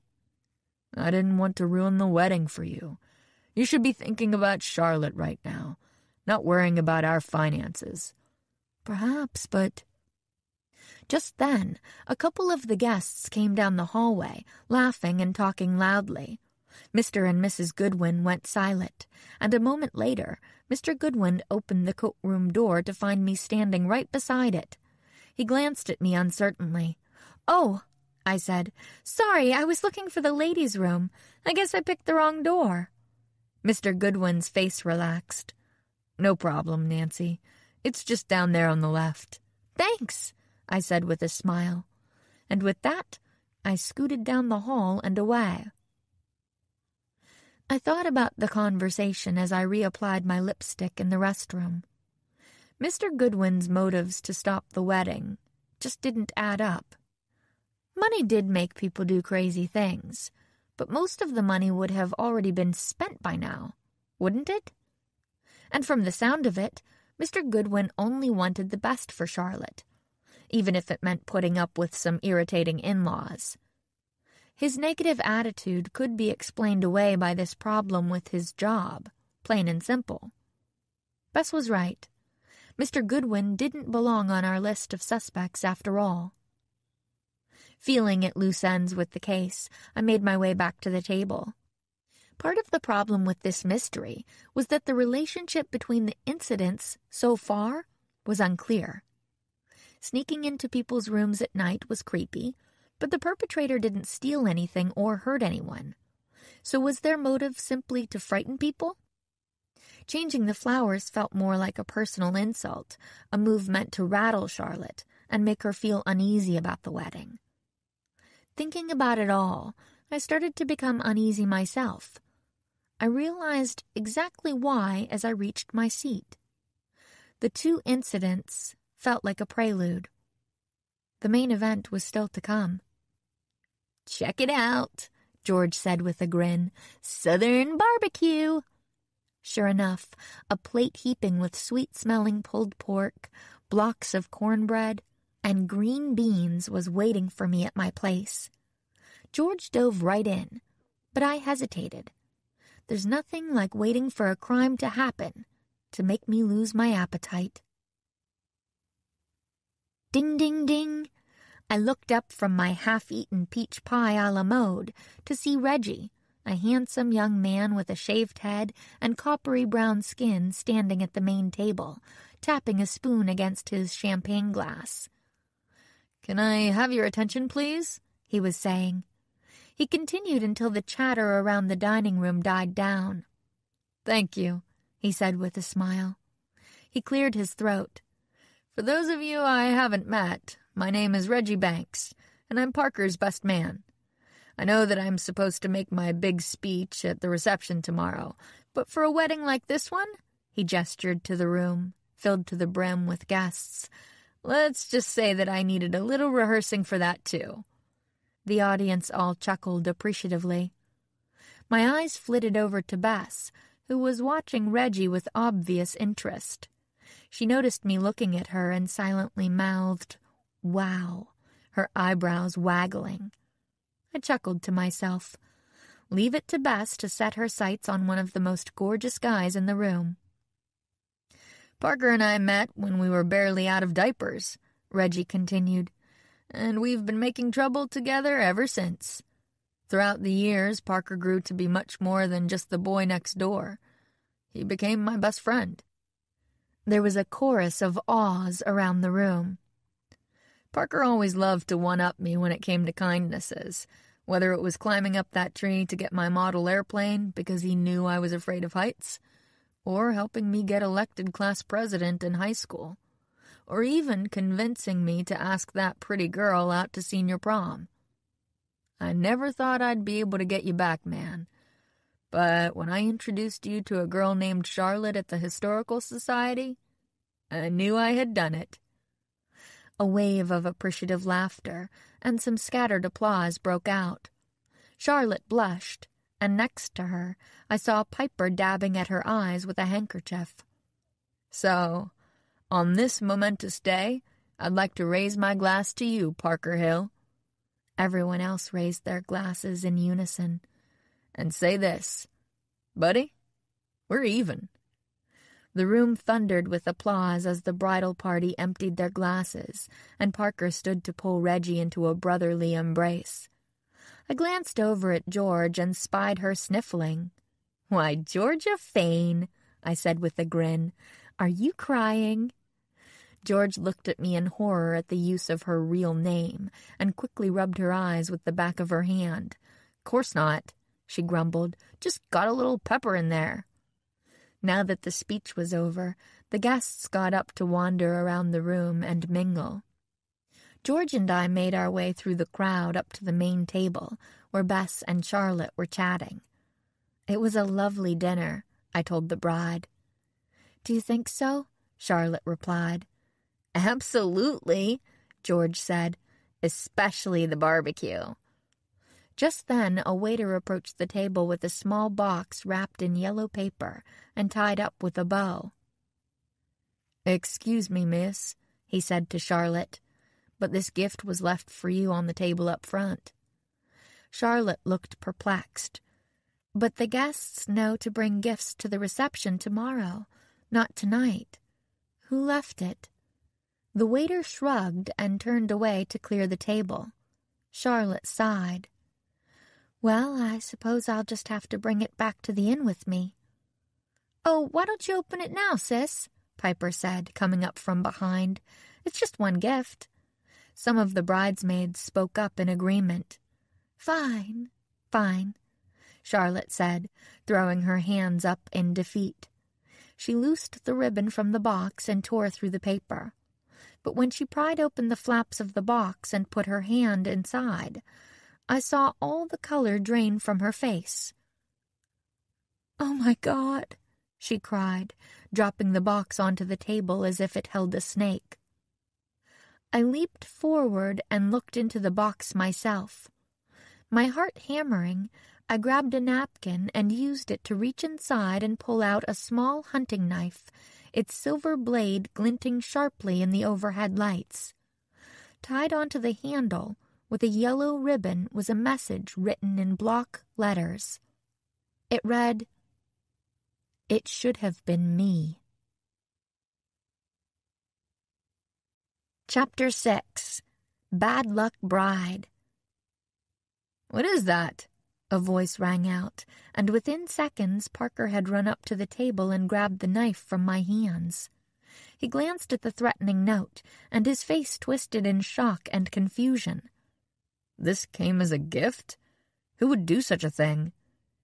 "I don't know yet," I said, keeping my voice calm. The last thing I needed was for this to cause a major scene at the rehearsal dinner. "But Parker, I need you to put the knife down. The fewer people who touch it, the better." I immediately thought to dust the knife for fingerprints, but between Charlotte's prints and now Parker's, the chances of getting a clean fingerprint off the weapon were slim. While George and Bess shuttled Charlotte off to the ladies' room to console her, I took the opportunity to inspect the evidence. The box had been beautifully wrapped. The paper was thick and expensive, and the bow had been tied expertly. The fact that the paper was yellow was also suspect. It seemed all too possible that the culprit was the same person who'd switched the flowers. There was something else, too. A faint aroma coming off the box. It was a pleasant scent, a little citrusy. Maybe the culprit used a cleaning solution to wipe any identifying marks from the knife before placing it in the box. And what about the message? "It should have been me." It seemed to suggest envy as a motive for disrupting the wedding, which made Tucker and Alicia prime suspects. Both had reasons to feel angry about Parker and Charlotte's run of good luck. They were both staying at the Grey Fox Inn, too, so they would have had ample opportunity to commit some of the nighttime terrors that had frightened all the guests last night. I wrinkled my nose in annoyance. I still hadn't figured out exactly how the culprit had been sneaking in and out of locked rooms. Oh well, one problem at a time. I made a note to myself to try and interrogate Tucker and Alicia further whenever I got the chance.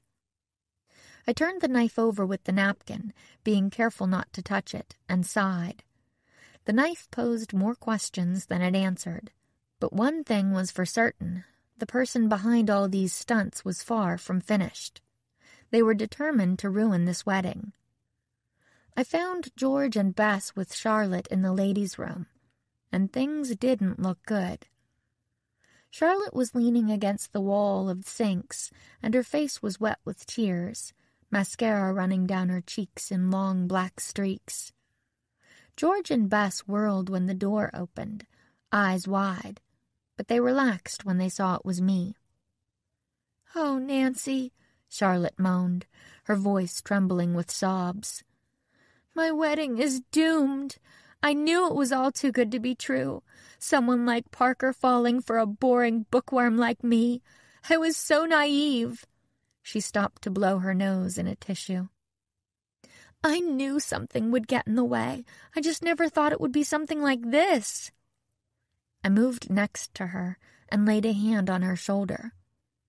This has nothing to do with you being naive or not being a good match with your fiancé, I said. And none of it is your fault. Someone has some kind of grudge against you or Parker, and this is their way of expressing it. We just need to figure out who it is and stop them before tomorrow night. Bess nodded. Nancy's right, Char. There's no way we're going to let some chump mess up your big day. But Bess bit her lip, looking uncomfortable. Do you know anyone who might feel that way? Someone who wishes they were the one getting married instead of you two? Charlotte wiped her eyes dry with a paper towel and sniffed. There are probably dozens of girls who wish they were marrying Parker instead of me. I mean, he's a local celebrity, but I can't think of anyone in particular.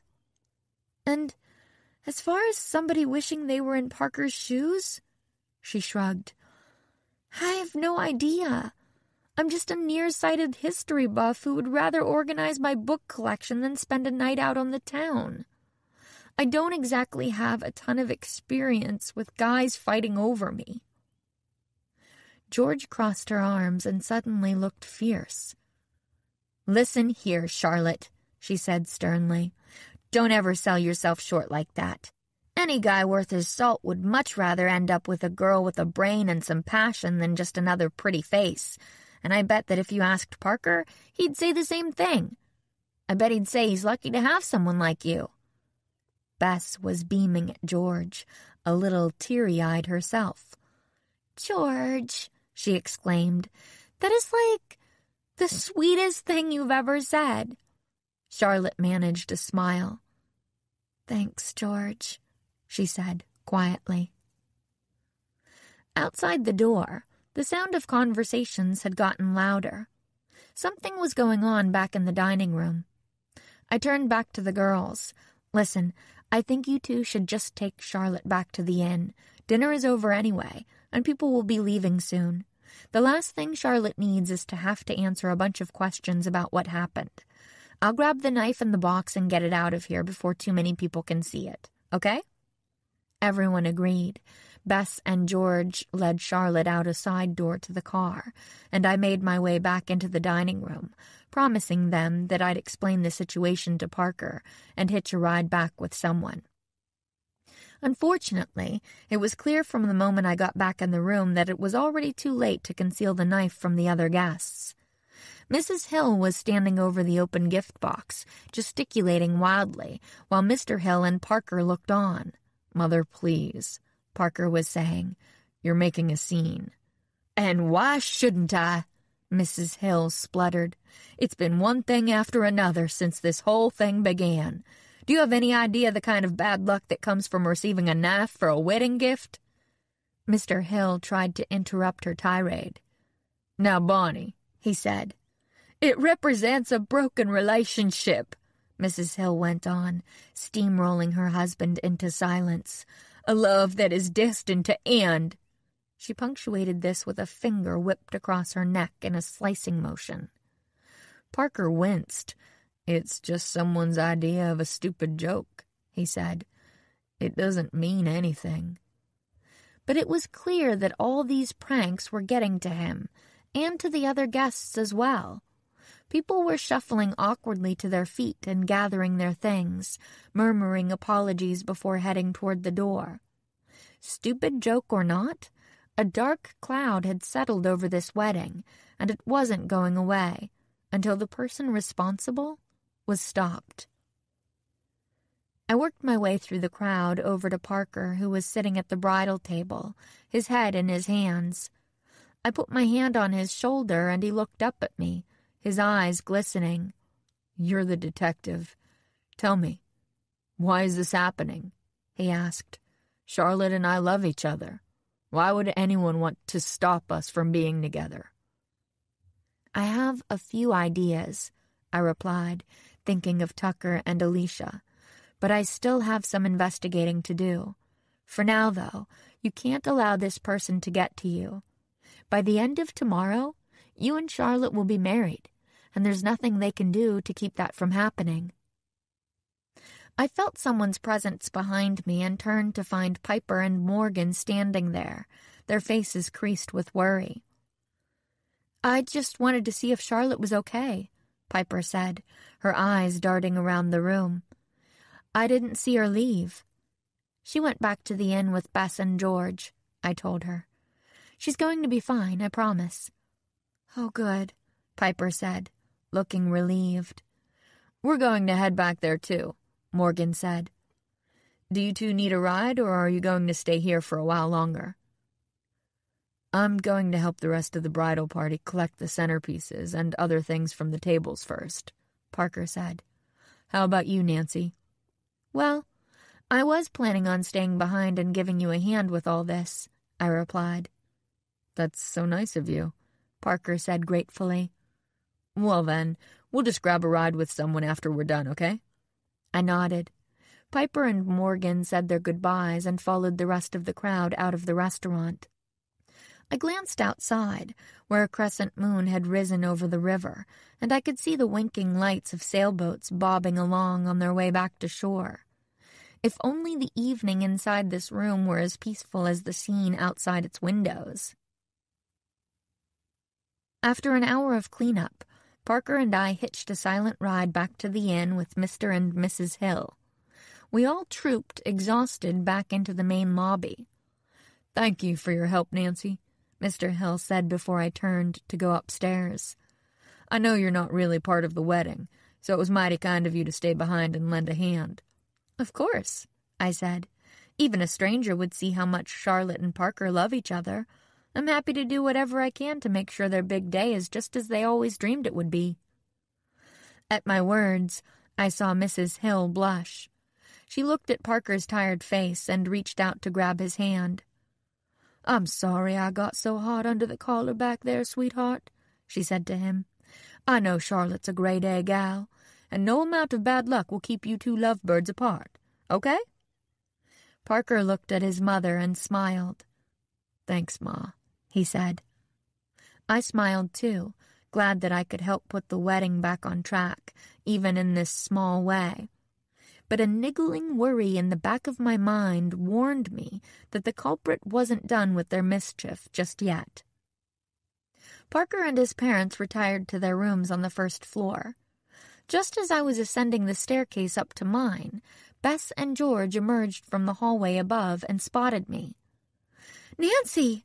Bess exclaimed, rushing down the stairs to where I stood. "I'm so glad you made it back.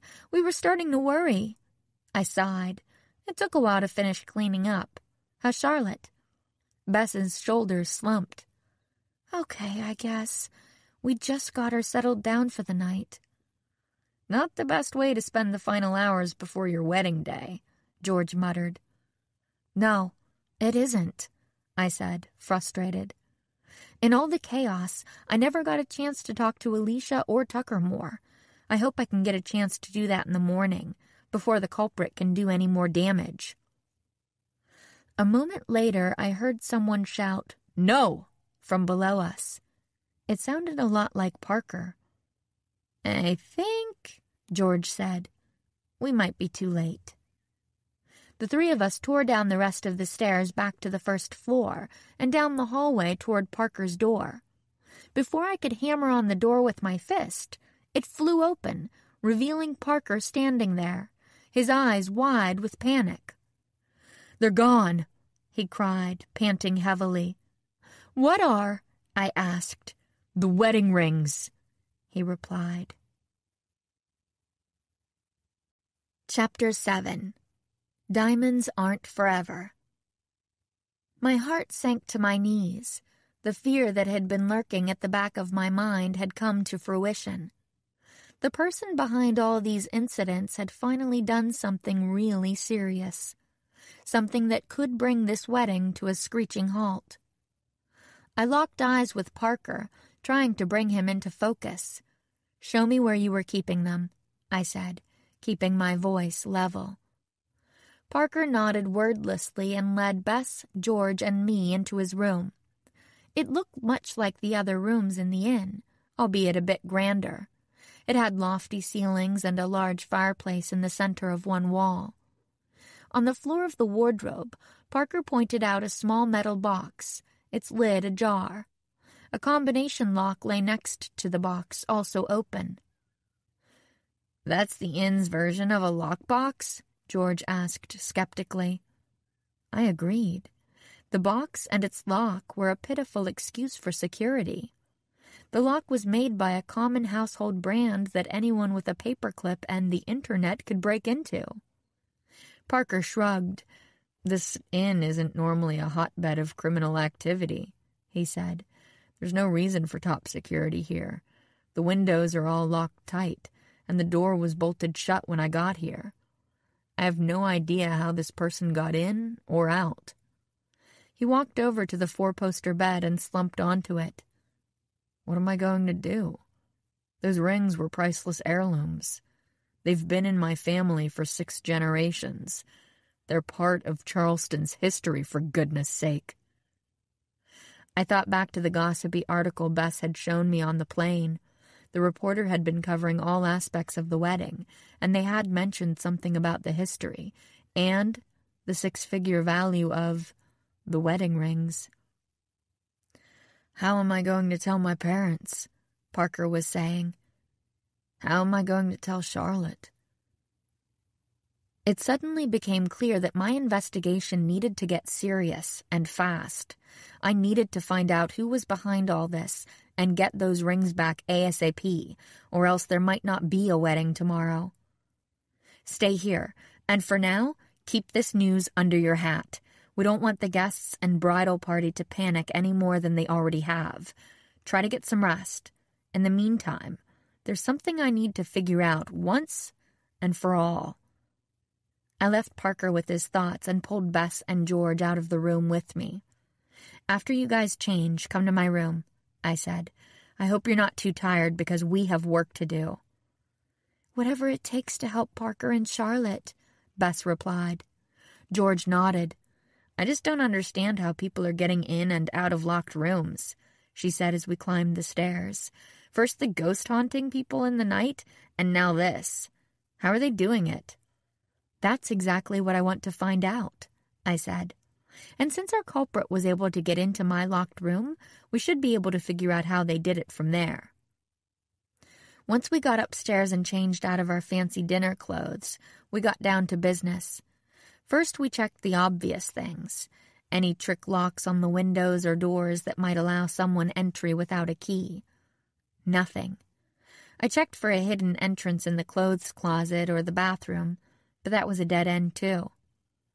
After 10 minutes of searching, George decided to take a break. "Ugh," she exclaimed, letting her head fall back against the wooden-paneled wall with a thump. "Another dead end." I froze in place. "George?" I said slowly. "Do that again." George looked at me curiously. "Do what again?" "Thump your head against the wall." She blinked. "You've got to be kidding." "Nope. Totally serious." George shrugged and thumped her head against the wall. It was just as I'd thought. "What is it, Nancy?" Bess asked. I walked over to another part of the wall in the bedroom and rapped on it with my fist. "Don't you hear the difference?" Bess and George stared at me blankly. I walked over to where George was standing and rapped on the wall behind her, and then immediately again on another panel a couple feet away. Bess's eyes widened as she recognized the subtle difference in tone. "It's hollow." I grinned. "Bingo. I think we've found our hidden entrance. Now all we have to do is figure out how to open it." I peered closely at the wooden paneling, tracing around its edges with my fingertips, searching for some kind of release button. Sure enough, I found a circular knot in the wood on the right-hand side that wasn't flush with the rest of the wall.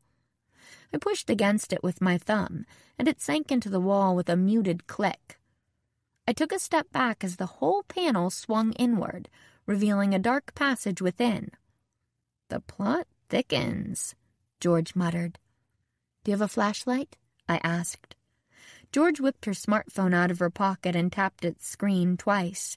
A blinding beam of light shot out of the back and illuminated the first few dusty feet of the secret passageway. A mouse caught in the beam skittered across the wooden floor and out of sight. "Eek!" Bess shrieked. "The answers are in there. I just know it," I said. "Are you guys coming?" "Wouldn't miss it," George answered. Bess sighed and nodded in agreement. "Maybe that's the only mouse in there," she said hopefully. I doubted it, but that was what made Bess so great. I could always count on my friends to follow me into adventure, even if it was infested with mice. With George's glowing smartphone in hand, I took the lead, with Bess following and George bringing up the rear. We walked silently, trying to avoid having the bare wooden planks squeak beneath our feet. About 15 feet ahead of us, I saw a tiny circle of lights shining on the left wall of the passage. I crept up to the little hole in the wall and set my eye against it. It gave me a full view of a very familiar room, the bridal suite.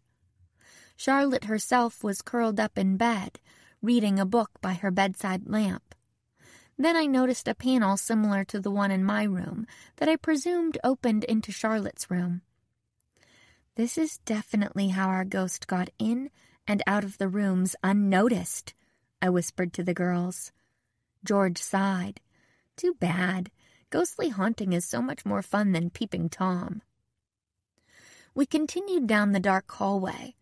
The passage seemed to follow a circuitous path through the inn, providing entrance into quite a few of the guest rooms, including Piper and Morgan's room, Alicia's room, and others who had been victims of the inn's ghost the night before. At the end of the passage, a final peephole revealed a glimpse of Tucker Matthews sitting in an armchair with a drink in his hand. He was leaning back, a smartphone pressed to his ear. "You should have seen the look on his face," Tucker was saying, the side of his mouth lifted in a smirk. "His fiancée pulls a knife out of this pretty little box, and his whole, 'Good evening, I'm Parker Hill,' poise goes right out the window. I swear, he looked like someone just ran over his dog." He chuckled, listening to the person on the other end. "I know, right? Parker thinks he's an angel without wings, but it looks like not everybody in this town agrees." Another pause. "Who sent the knife?" "Well, At that very moment, a scream broke the silence. I whirled to see Bess, her hands clamped over her mouth, trembling all over, staring with horror at a little gray mouse clinging to the front of her shirt. "What was that?" Tucker exclaimed, dropping the phone to his side and glancing around his room. The three of us froze, afraid to move or even breathe.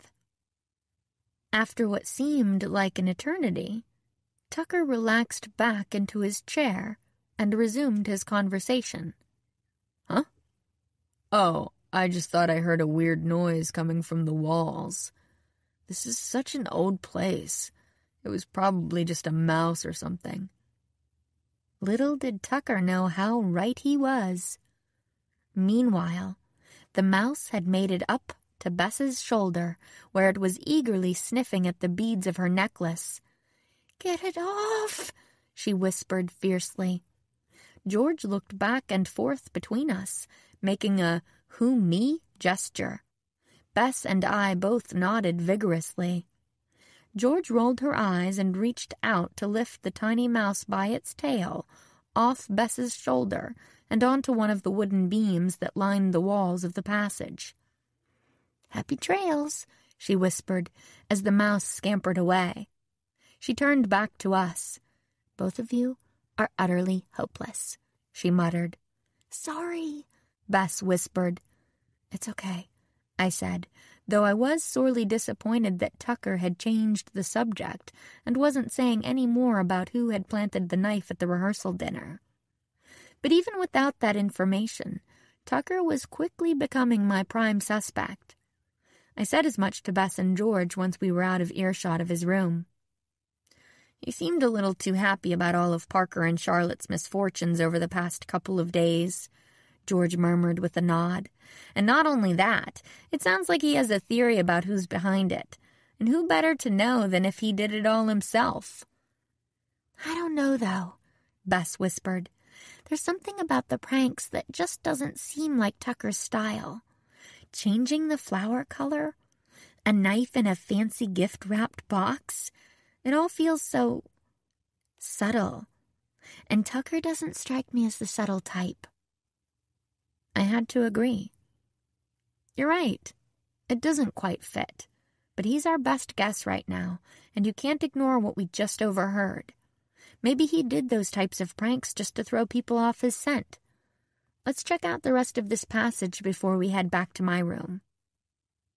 What we found at the end of the hallway was a hole in the floor with a ladder leading down to the first floor. The three of us descended the ladder as quietly as we could and found another peephole leading to Parker's room. There you have it, I said, wiping a cluster of cobwebs from my hair. Anyone with access to this passage could have gotten into Parker's room and stolen the wedding rings. So that narrows it down to the people in the rooms who have entrances, Bess mused. But that still includes everyone who we already suspected, so not a lot of help. Better than nothing, George said.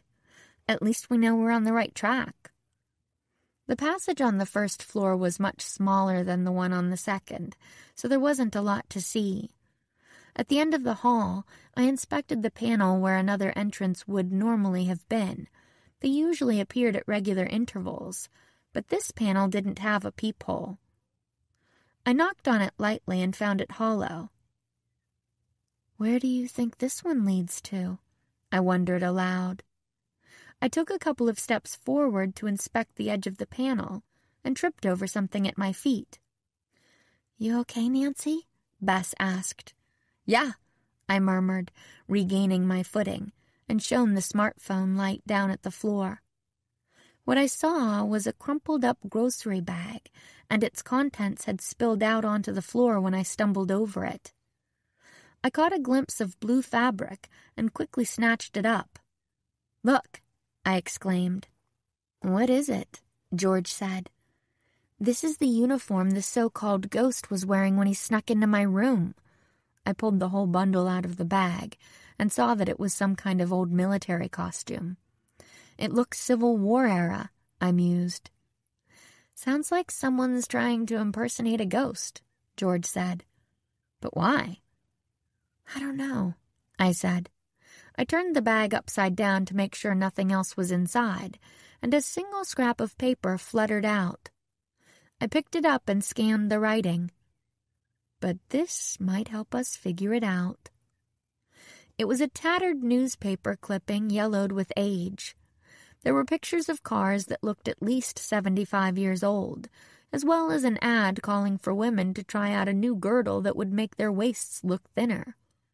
But most of the page was taken up by an article with the headline, Spooky Hauntings at the Gray Fox Inn. It read, Out-of-towners are once again hollering about the haunted happenings at the local Gray Fox Inn. Guests at the inn speak of a uniformed gentleman who makes visits to their rooms, opening doors, moving objects, and appearing to startled citizens in the wee hours of the night. Contrary to expectations, patronage of the inn has reached an all-time high, according to the owner, with the entire establishment fully booked through the end of the year. It seems like everyone in Charleston is looking to get a peek at the ghost of Gray Fox Inn. I handed the article over to Bess and George and tapped my chin in thought. From the sound of it, back then the inn had been haunted by the same kind of ghost as we were dealing with right now. But what did this have to do with Charlotte's wedding? Was the culprit hoping to use this tidbit of history to make their pranks seem like genuine ghost sightings? Were they hoping that Mrs. Hill's superstitious nature would be upset by all the bad juju and she would call off the wedding? If so, the plan had almost worked. It was only after it had been made clear that the ceremony was still on that the wedding rings had been stolen. Obviously, the culprit needed to go to greater lengths in order to shut the whole thing down. So that's what they did. Tucker Matthews, being in the news business, would have had access to a lot of this information. But then again, so would Alicia. In fact, considering that she'd worked at the Historical Society, Alicia would have had even greater access to the history of the inn. Certainly newspaper clippings like this one. I couldn't zero in on Tucker as my main suspect without ruling out Alicia, and that meant taking a trip over to the Historical Society itself. I had a feeling that someone there might be able to shed more light on Alicia's feelings toward Charlotte and Parker. If she was the one behind all this, we needed to figure that out fast. The three of us climbed up the ladder and picked our way through the dark, back to my room. After shutting the hidden panel behind us, we all collapsed onto chairs, dusty and exhausted. "Ugh, look at the carpet," Bess said. "It looks like we tracked in more of that ash, just like the ghost did when he came in here." "I'll try and clean it up a little tomorrow before the maid comes in," I said with a yawn. "In the meantime, here's our plan." I quickly laid out my thoughts about Alicia, and we agreed to make a trip to the Historical Society first thing in the morning, before any of the wedding activities began. "We need to start crossing off names," I finished, "and I think this is the best chance we've got at figuring out who did all this and getting the rings back in time." Bess and George nodded. As we all said our goodnights, I tried to sound more confident than I felt. Tomorrow was the big day.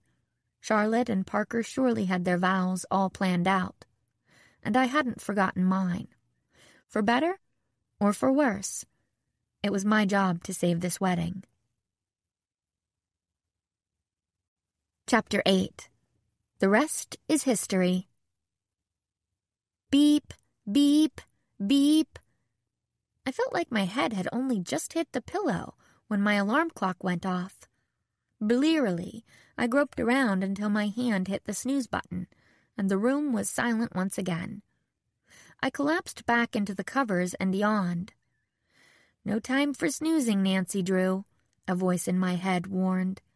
"It's Saturday, the day of the wedding, and you have a bad guy to catch."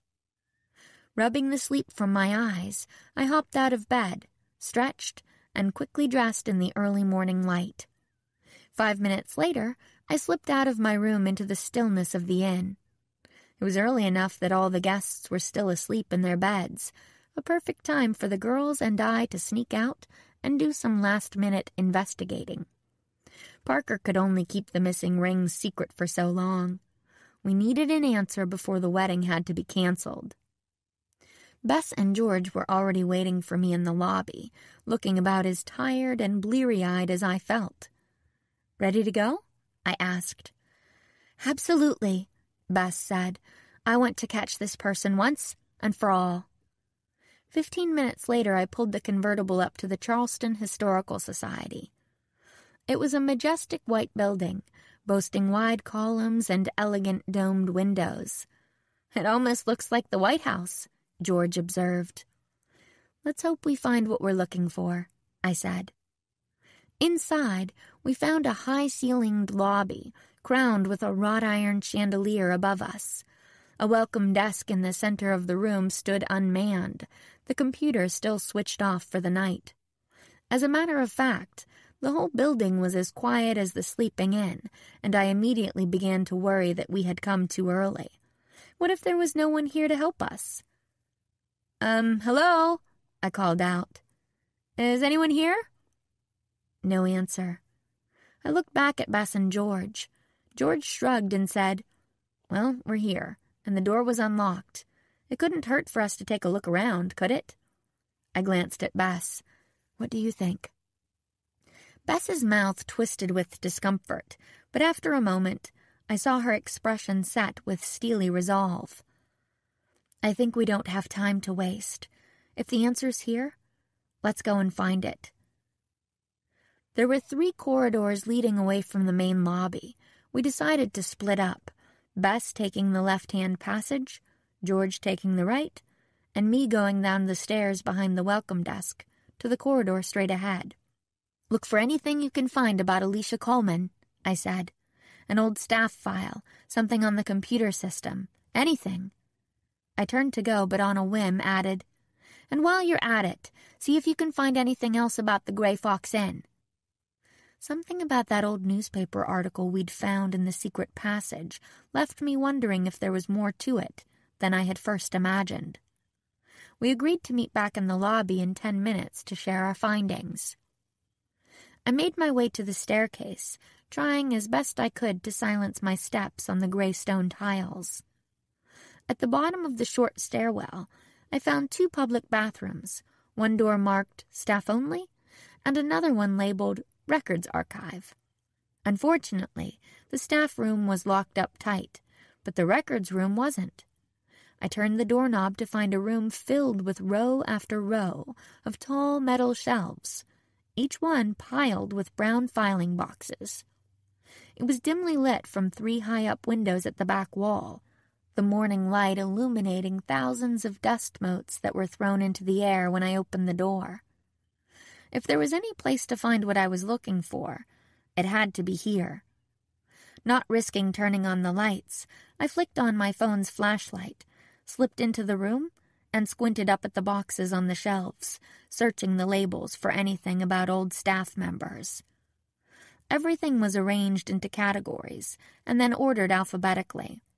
The row I was in seemed to be dedicated to famous citizens of Charleston.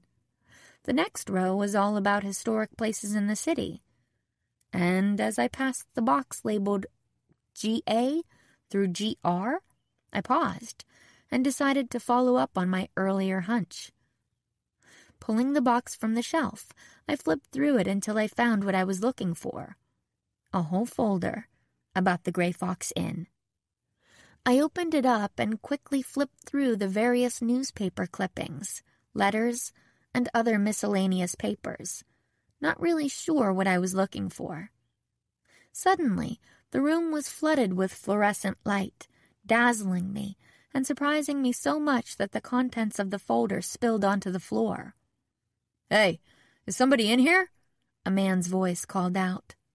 Hidden as I was between 2 rows of shelving, I couldn't see who it was. My heart leaped into my throat. "I heard you. Whoever you are, come out before I call the police," the man said. I could hear his footsteps advancing into the room, but he was behind one of the other shelves and couldn't see me either. Maybe if I just creep out while he's searching for me, I thought desperately, I can come back in a little while and act like I just got here. I tiptoed toward the door and was almost home free when I felt a large hand clamp down on my shoulder. Despite myself, I let out a yelp. "Nancy Drew?" a voice asked. Puzzled, I whirled around and found myself face to face with Reggie Banks, Parker's best man. "Reggie!" I exclaimed, filled with relief. "Oh, I'm so glad it's you." Reggie smiled uncertainly. "Yes, well, I have to ship off a rare document to the State Museum in Columbia before Monday. May I ask what you're doing here in the records room?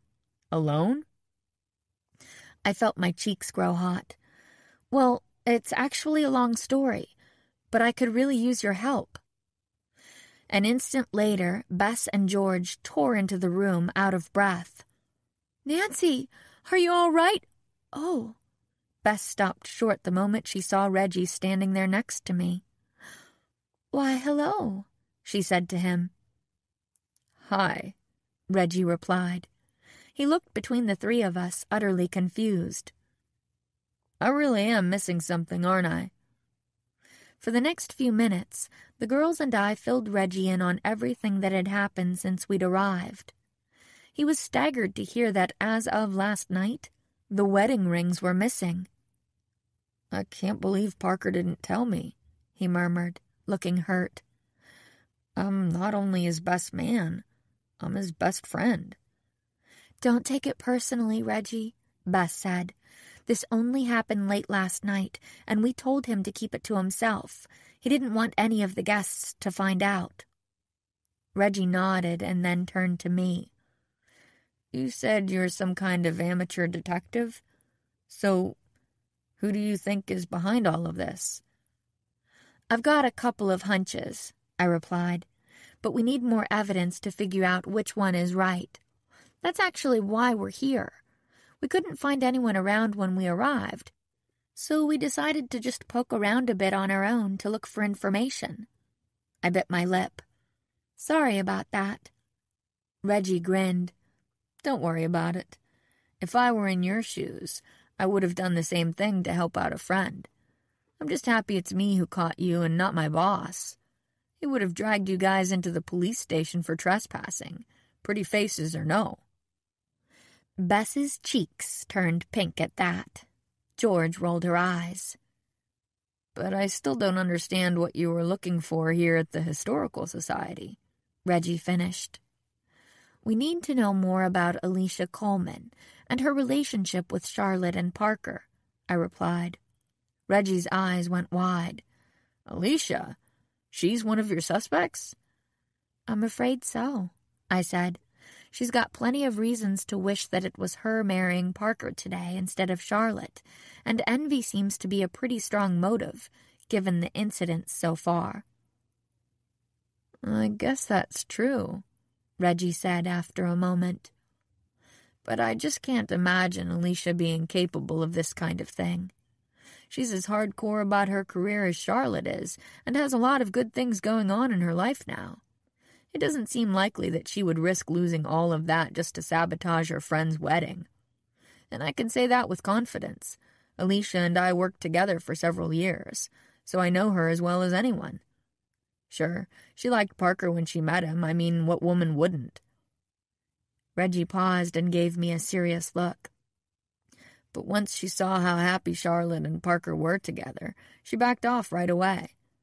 You have to believe me, Alicia never did more than flirt with Parker. She would never do anything to hurt him or Charlotte. Anyway.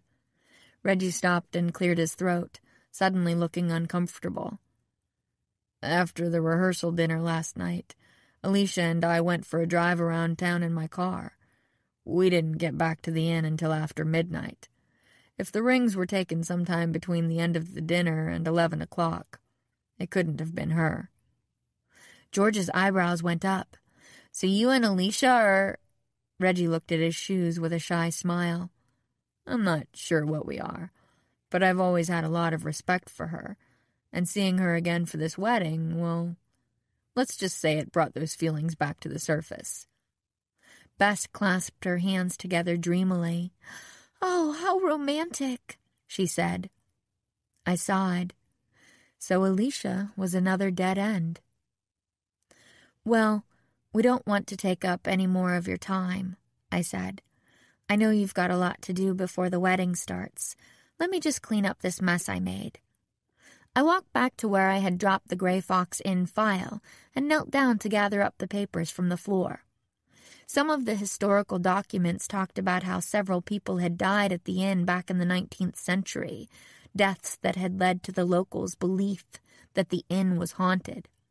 Years later, ghost sightings at the inn led to a surge in popularity, as described in the newspaper article we'd found back in the secret passage. As I continued to pick up the papers, one in particular caught my eye. It was a familiar name that attracted my attention. John William Ross. It was a form transferring the deed to the inn from the previous owner to John William, about 10 years ago. Paper clipped to that form were a dozen others, all pertaining to events that had occurred at the inn since John William took ownership. Apparently, because the inn was a historic building, the city kept detailed records of anything that happened to the property. Looking through the papers, it seemed like the inn had endured one stroke of bad luck after another in the past decade. Hurricane damage, massive flooding, electrical malfunctions. The list went on and on. From the look of it, the inn was in major financial trouble. My eyes flicked back and forth from the articles about the heyday of Grey Fox Inn, with its daily ghost sightings and guest lists reaching into the following year, and then back to the current state of things. No ghosts, no money. Well, no ghosts until 3 days ago when a host of influential and wealthy guests arrived. Suddenly, a whole bunch of things clicked into place in my mind, things I hadn't even considered until that moment. "Girls," I said, dashing around the shelves back to where they were standing. "What, did you find something?" George asked. "I'm not sure how this fits in with everything else," I said, breathless, "but we need to get back to the inn right away.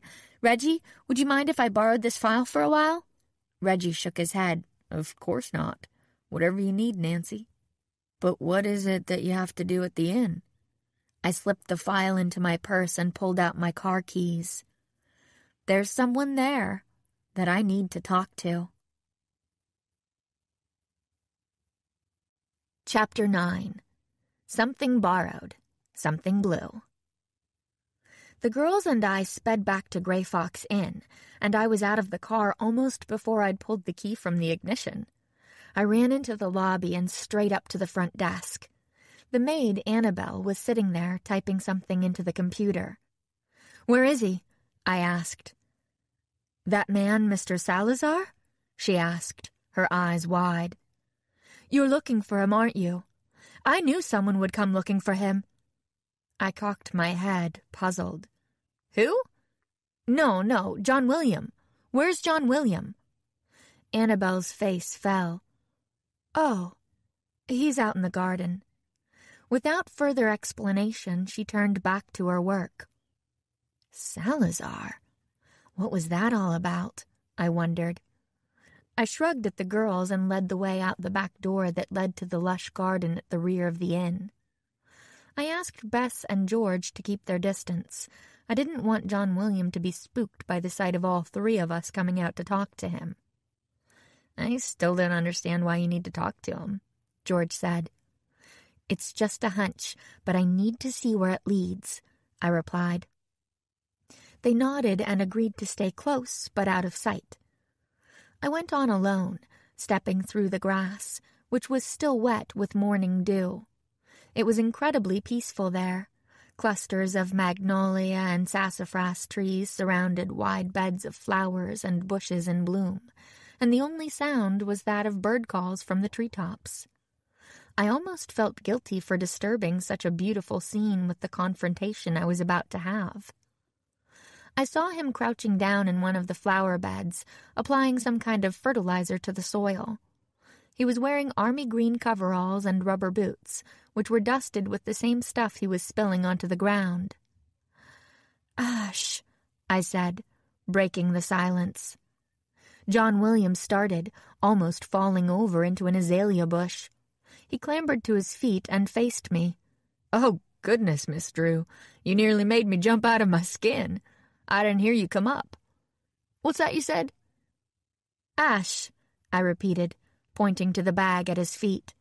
"It's a good fertilizer, isn't it?" "Sure is," John William replied. "Cheap, too.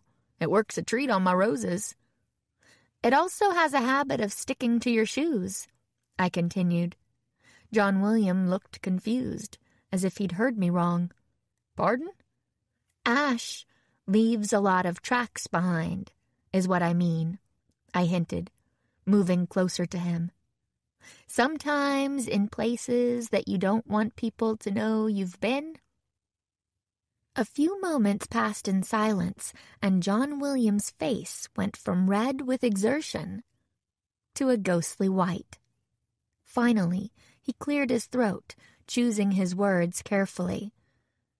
"Miss Drew," he said, "I'm not certain what you're suggesting, but—" "I'm suggesting that you put on a blue Civil War-era soldier's uniform and use the secret passageways in the inn to terrorize the guests into thinking that the inn was haunted. in an attempt, I believe, to drum up more business and save the inn from financial ruin. My friends and I found the passageways, and we saw where each one led through those little peepholes. We were able to identify every secret entrance, except for one on the first level, and I'm fairly sure that last one leads to your office." John Williams' mortified expression told me he was guilty, guilty, guilty. "Please," he croaked, pulling the gardening gloves off his hands and putting them together, as if they were begging too. "You have to understand. I didn't mean any harm. If I don't fill up all the vacancies for the rest of the year, I'll be forced to sell the inn. This place has been in my family for generations. When your friend mentioned the old ghost sightings a couple days ago, I remembered all those old newspapers in the basement, talking about how popular the inn was when people thought it was haunted. My cousin down the street has a bunch of old uniforms from his war reenactment days, so I got the idea to borrow one and haunt the place myself. I figured it was worth a try. How could I not try, especially with that anchorman and all his news people staying right under my roof? They ate up all that ghost stuff like it was candy. If I got a story in the news about the inn, people would want to stay here, and I'd be able to keep this place running. You have to understand, young lady." Despite myself, I couldn't help but feel sympathy for John William. He was clearly desperate to save the inn that he loved so dearly, and sometimes people do crazy things for love. That thought reminded me of another important piece of this mystery. Now that I know you were the ghost sneaking into everyone's rooms, I have to know, did you have anything to do with the theft of the wedding rings? John Williams' eyes bulged out of his head, and his mouth dropped open in shock. "The wedding rings were stolen?" His surprise was so authentic, I couldn't believe that he had committed the crime. But I had to be sure. "Where were you last night, between 10 and 11 p.m.? John William frowned in thought and then said, "I was in the kitchen, helping Annabelle wash up for the night. You can ask her yourself. She'll tell you I was there." I nodded. I was happy to have figured out one part of this mystery, but the real culprit, the person intent on ruining Charlotte's wedding, was still at large. "John William," I began, "the rings are just the latest incident that has happened over these past few days. Someone has been sabotaging this wedding, and whoever it is somehow found out about the inn's secret passages and used them to break into Parker's room and steal the rings. I need to know if any of the guests could have seen you use the passages for your nightly hauntings. It's extremely important." John William wiped the sweat from his brow with the back of his shaking hand. The sun was now beating down with full force through the tree cover, even though it was still fairly early in the morning. "Only one thing comes to mind," he said after a few moments. "Sometime during the first night you all arrived, after I had visited half a dozen rooms, I was rushing back down the passageway and tripped over something. I fell. Made quite a racket, you see. And when I got up again, I checked through the peephole and saw someone looking directly my way. Whoever it was had turned on a bedside lamp, probably woken by the noise. He started walking toward the wall where the entrance to the passageway was. I got out of there right quick. Maybe he put two and two together and figured out that wall was hollow." I stepped in closer. "You said he. Did you see this person's face? Do you remember what room it was?" John William looked pained. "It was late, and it was dark. I can't recall which room it was, and the man's face was backlit from the lamp. I couldn't make out any details through the peephole, but I can tell you just from the shape of him, It was a man, medium build, probably on the younger side from the way he moved. The description was a perfect fit for Tucker Matthews. With Reggie having a pretty airtight alibi for Alicia, Tucker was the natural choice. "Thank you, John William," I said. "That's very helpful." John William nodded, but it appeared he had something else on his mind. "Miss Drew, I have to ask, are you planning on telling anyone about my, indiscretions?" I considered his request. "I understand why you did what you did, but sneaking into people's rooms without their knowledge isn't right. If you want to save your inn, you need to find a different way." The inn owner stared at his feet, looking ashamed. "Here's what I'm going to do. Parker is a good guy, and he cares a lot about this town. He wouldn't want to see this inn be sold to some outsider and risk it being turned into a strip mall. He's got connections who can help you." John Williams' eyes lit up. "But only if you never try this ghost thing again. I'm also going to tell Parker what you did, and if he ever finds out that you've haunted your guests again, it will be on the next morning's news." John Williams smiled. "That's mighty fair of you, miss. I promise. I'll do as you ask." I returned the smile and turned back to the house to find Bess and George. Time was running out, and we had another confrontation ahead of us. Chapter 10. The Nose Knows. By the time we got back inside the inn, the main lobby was crowded with family members and the bridal party, many of them already dressed for the big day. The ceremony was set to begin promptly at 4 p.m., and it was already creeping toward midday. That meant we had less than 5 hours to find those wedding rings. As we made our way through the crowd, Parker caught sight of me and intercepted us at the foot of the staircase.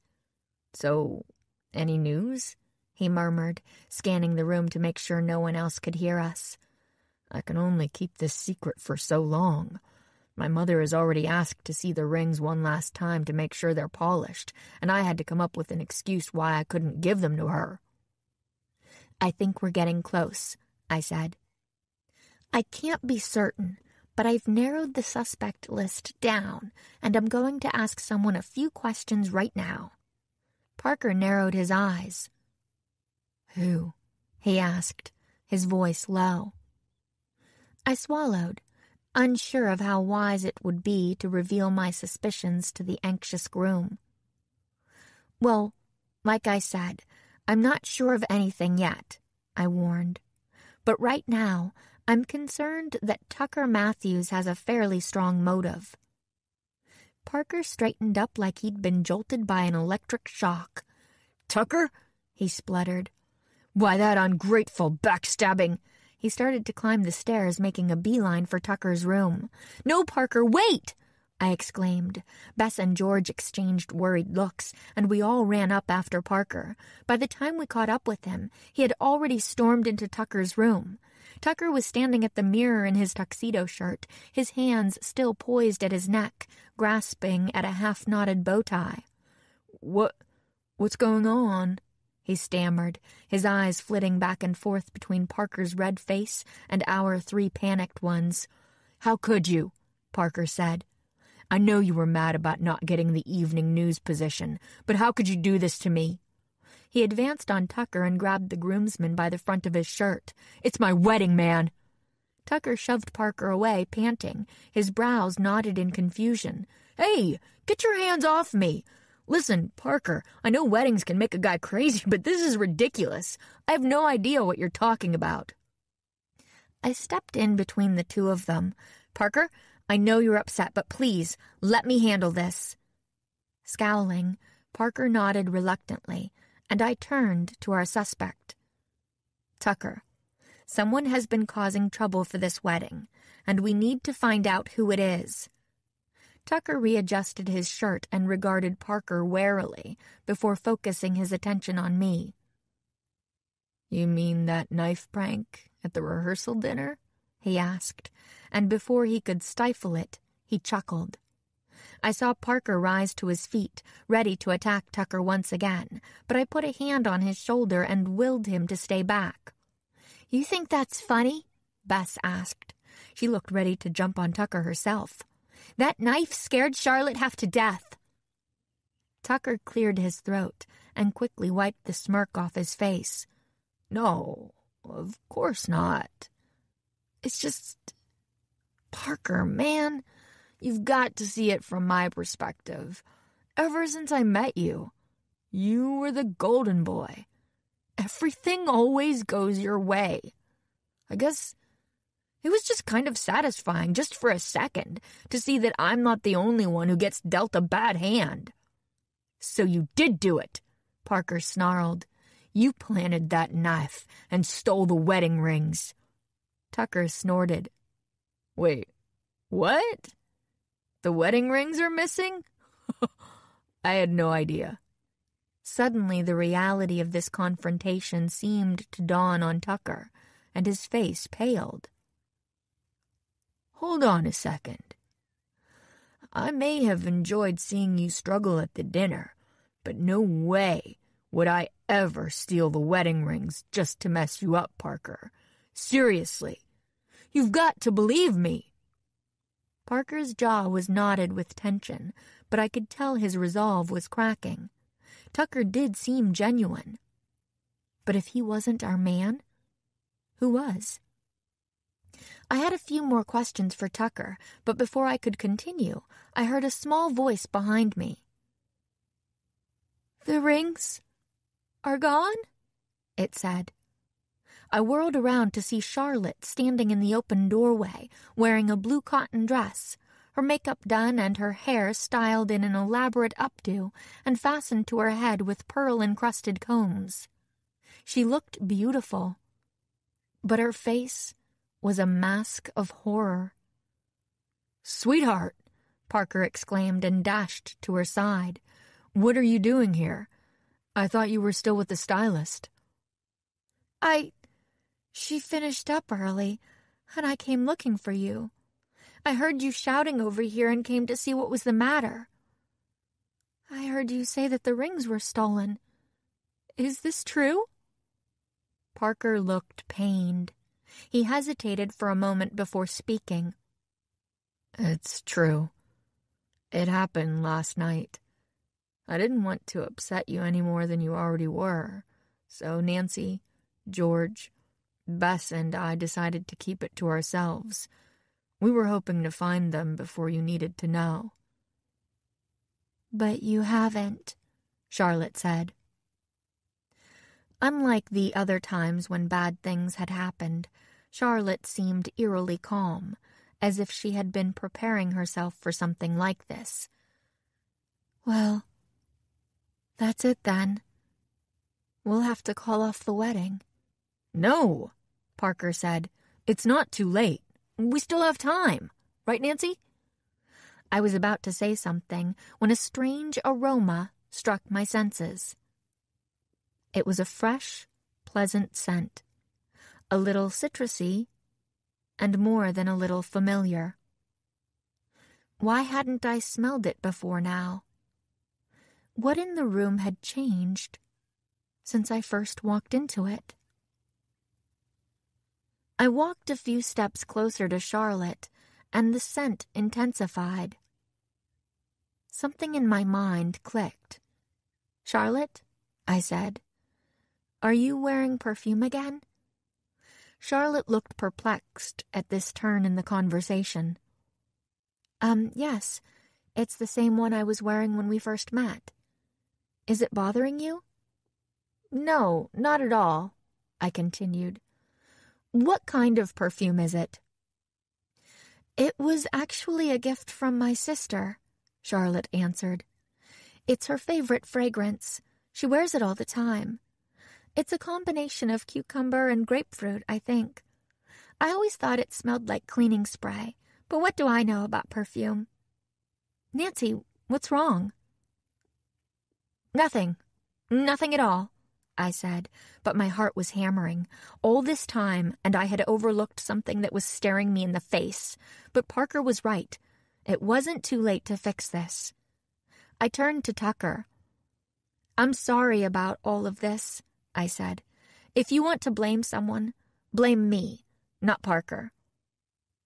Parker looked surprised, as did George and Bess.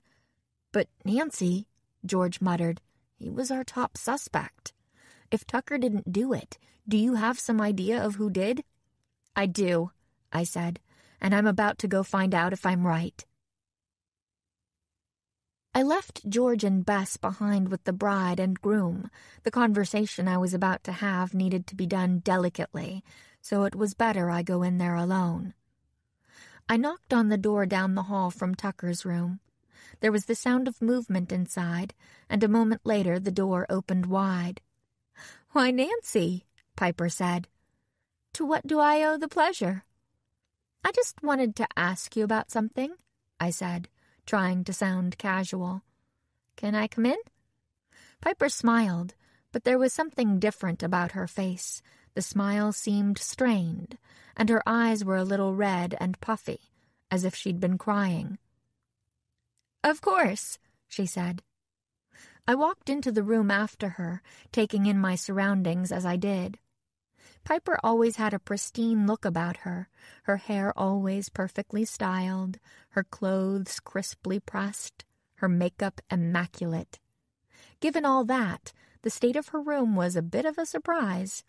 Clothes were strewn across the bed in messy heaps, and the dresser was covered with the contents of Piper's purse and piled-up plates and glasses from room service. And despite the fact that the wedding was set to start soon, Piper's maid of honor gown was still hanging up on the bathroom door. Piper saw my eyes ranging over the chaos of the room and looked apologetic. "Sorry about the mess," she said, still trying to sound cheerful. "Things have been a little hectic around here with all the pre-wedding excitement."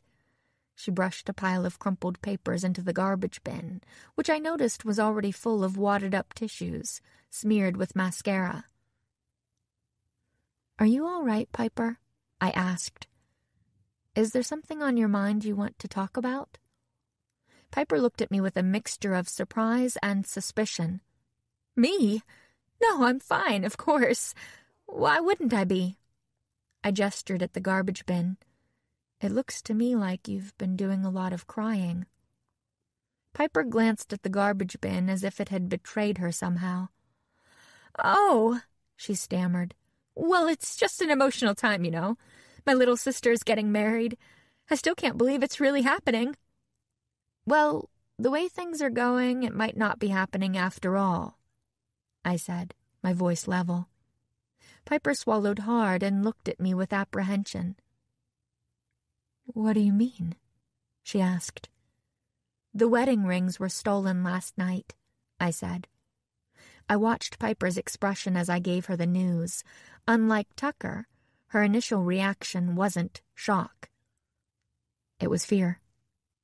"Oh, that's terrible," she said. "What are they going to do?" "Nothing," I replied simply. "Because you're going to give them back." Now Piper looked shocked. Me? She stammered. "Nancy, how could you say such a thing? What makes you think I would steal the wedding rings?" "A lot of things, actually," I said. "In fact, I'm kicking myself for not seeing it sooner. All this time, I was looking for someone who wanted to stop this wedding, someone who felt that it should have been me, just like the message on the knife said. Alicia and Tucker both had reasons for being envious of Charlotte and Parker, and they always say that it's the people closest to the victim who are the likeliest suspects."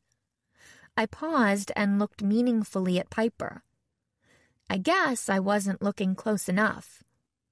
"Bess had told me you were always the sister in the spotlight, the fashion model, the popular, charming girl of every boy's dreams.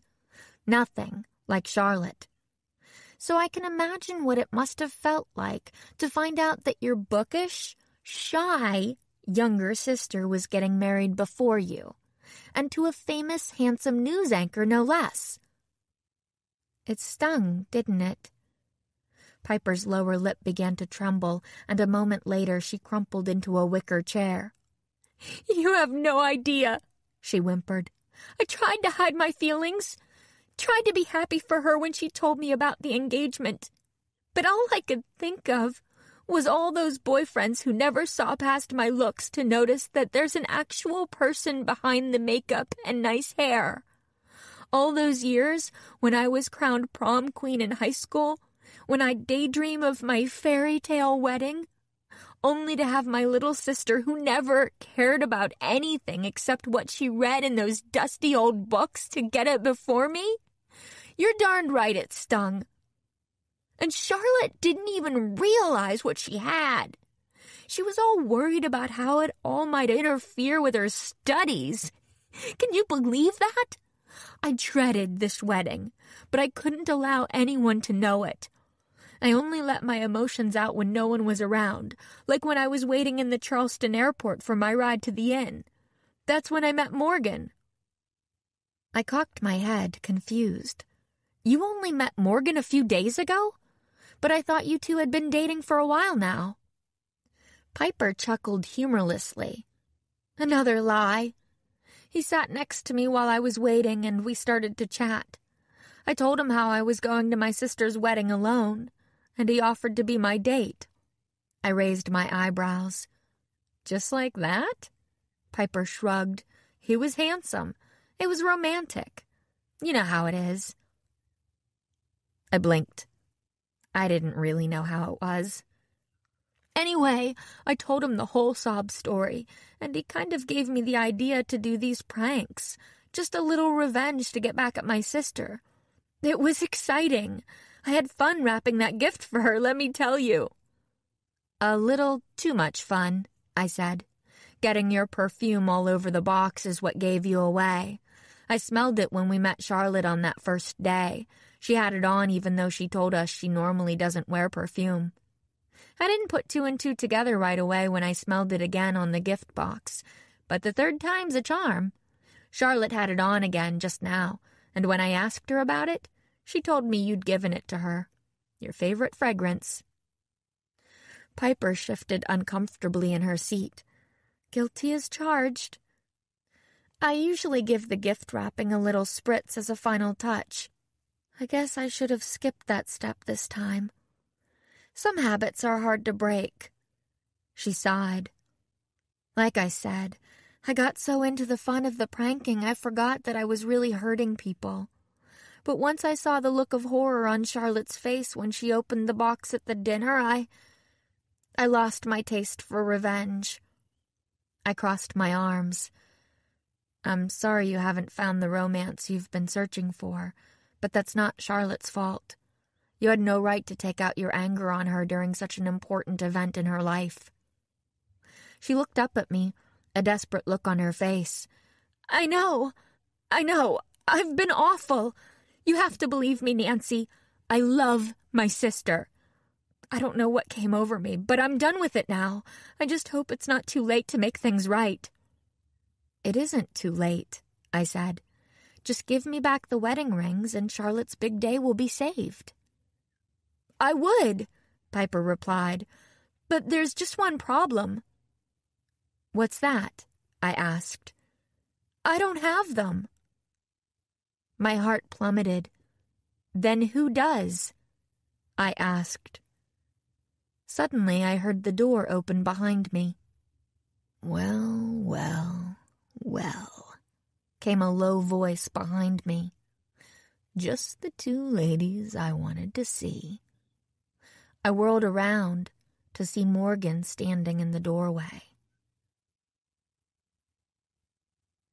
Chapter 11. The Bachelor Did It. Morgan. The moment I laid eyes on his smug, cunning face, certain pieces of this puzzle began to fall into place. Piper rushed up to him, wringing her elegant, manicured hands. "Listen to me," she said, desperation in her voice. "Nancy knows about everything. Please, I keep telling you, I don't want to do this anymore. I let my jealousy get the best of me.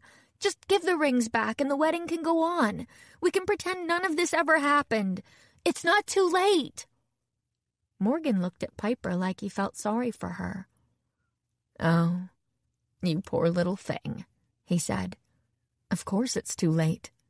And with that, he turned around and shut the door behind him. I heard the sharp click of the deadbolt, and suddenly my pulse quickened. "Open the door," I said, trying to keep my voice even. Morgan chuckled. "Mrs. Hill was right about you, Nancy," he said, facing me. "You were bad luck from the start. Sticking your nose where it doesn't belong. Messing with other people's business. I was fully prepared to handle this one." He gestured at Piper. "If she became unmanageable. But now I have to deal with both of you." He tisked and shook his head. "This con has turned out to be more trouble than it was worth." Aha! Another piece of the puzzle fit into place. "Con?" Piper exclaimed, confused. "What do you mean, con? I thought you were doing all this for me." "I hate to say this," I said to Piper, "but I don't think this was ever about you." I turned to Morgan. "Isn't that right, Mr. Salazar?" Morgan raised his eyebrows. "Impressive," he said. "Where did you hear that name? It's not my real one, by the way." "Annabelle, the maid, seemed to recognize you when she saw you that first day. At first I thought it was nothing, but then when I was looking for John William, Annabelle mistakenly thought I was after someone named Mr. Salazar, someone she expected people to come looking for, as if she knew from personal experience that he was trouble. As there's no one else in the bridal party or immediate family with that name, it had to be you. Which tells me that you must have some kind of reputation around here. A con man. My guess is you were at the airport looking for an easy target, and you found Piper. Rich, beautiful, troubled, and offering you a free ticket into Charleston's wedding of the year. Perfect." "What can I say?" Morgan replied. "Guilty as charged." Piper looked mortified. So, you and me and everything? It was all a lie?" The con man shrugged. "Sorry, honey," he said. "Love hurts, I guess. Anyway, you got to see your nerdy sister and that pretty boy TV anchor cringe. That's what you wanted, isn't it? You couldn't have pulled off any of those stunts without me. So my side of the deal was these little sparklers." Morgan pulled a box out of his pocket and opened it to reveal 2 rings nestled inside. The bride's was a delicate circlet, encrusted with at least a dozen tiny diamonds that twinkled in the sunshine. The groom's was a thick gold band, covered with whispery engravings of whorls and curlicues. By the look of them, they were definitely worth a small fortune. Morgan saw me staring at them and grinned. "Not bad, huh? Once I found out that Piper was the sister of the girl marrying into the Hill family, I knew I had to get myself invited to this wedding. Everyone in Charleston knows that these rings are worth a pretty penny, thanks to all the news coverage this event received. I just had to bide my time until I got the chance to get my hands on them." That brought me to another part of this mystery. The man who caught John William using the secret passages, that wasn't Tucker Matthews, was it? "It was you." "Right again," Morgan said with a nod. "I hadn't really figured out my angle that first night, but when I saw that creep sneaking around in a costume and scaring people, well, it was the perfect opportunity for me. Everyone was so excited about haunted this and haunted that, they hardly even noticed when little things started to go missing. They just thought it was the ghost. And once I saw that Parker was still at Indigo Blue after the rehearsal, I knew it was the perfect time to snatch the rings." Piper lowered herself into a chair, her face drained of hope. Poor Charlotte, she murmured, as if the reality of everything that had happened had finally sunk in. What have I done? She put her head in her hands and began to cry. A look of concern crossed Morgan's face, and he walked over to the minibar and poured some water into a glass. He handed it to Piper, who looked up at him with mascara-stained cheeks and grasped it gratefully. I wish it didn't have to be this way, honey, he said. But I can't change what I am. Piper sucked in a shuddering breath and drank the entire glass of water in one gulp. I glanced back at the door. It was a good 8 feet away from where I was standing, but Morgan was focused on Piper for the moment and had his back to me. If there was any chance for me to get out of here, it was now. I darted toward the door and scrambled to unlock the deadbolt, but just before I could grasp the doorknob, I felt 2 strong arms wrap around my waist and wrench me away from the door. Morgan whipped around and tossed me roughly to the floor. Luckily, the room was carpeted, so the landing just stung my arms and back, but didn't knock me out cold. Not so fast, Nancy, Morgan growled, standing over me. I can't have you telling all my secrets, now can I? I got to my feet as quickly as I could, trying to reassess my situation. I looked over at Piper and gasped. She was slumped over in the chair, her head lolling limply to the side, her eyes half closed. What did you do to her? I demanded.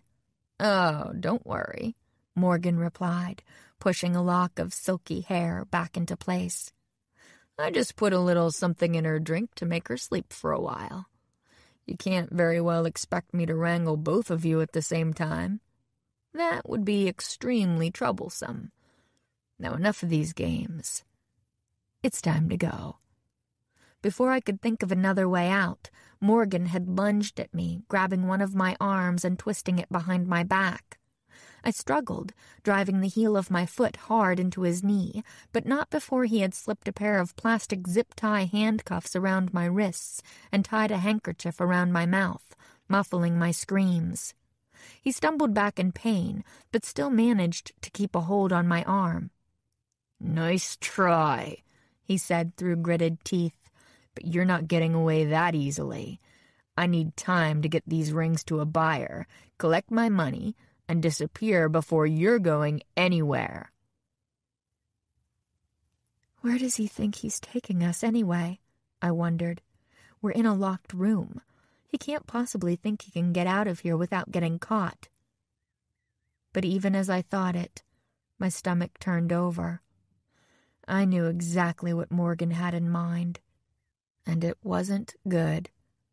Sure enough, Morgan walked over to the back wall of the room and removed a hanging tapestry from its place.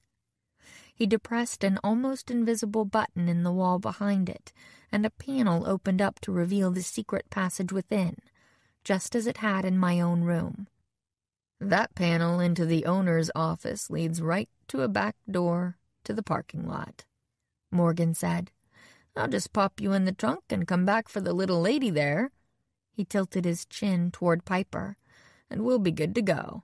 It's not a pretty plan, but it will have to do.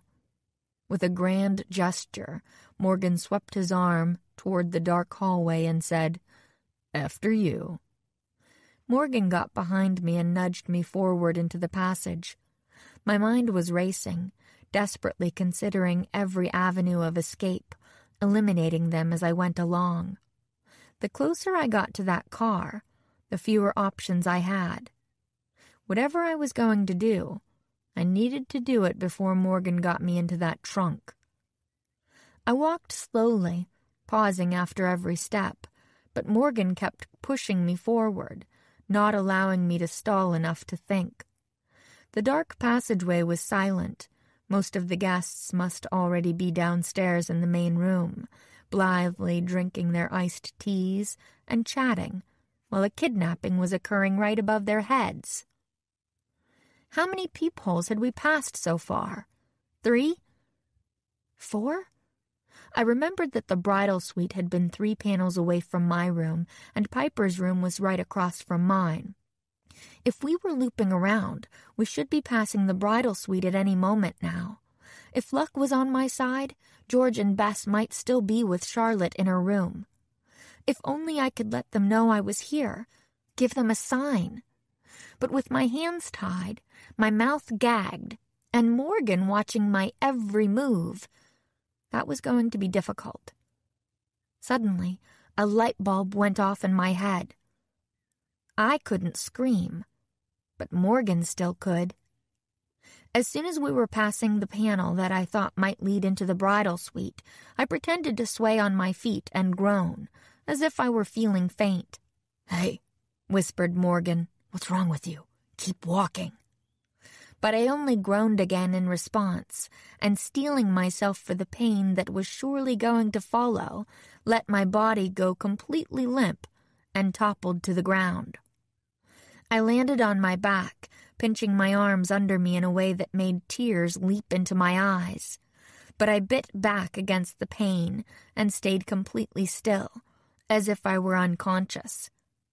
Morgan froze at the sound of my body falling, and for a few moments he waited, listening for any sounds from the rooms around us.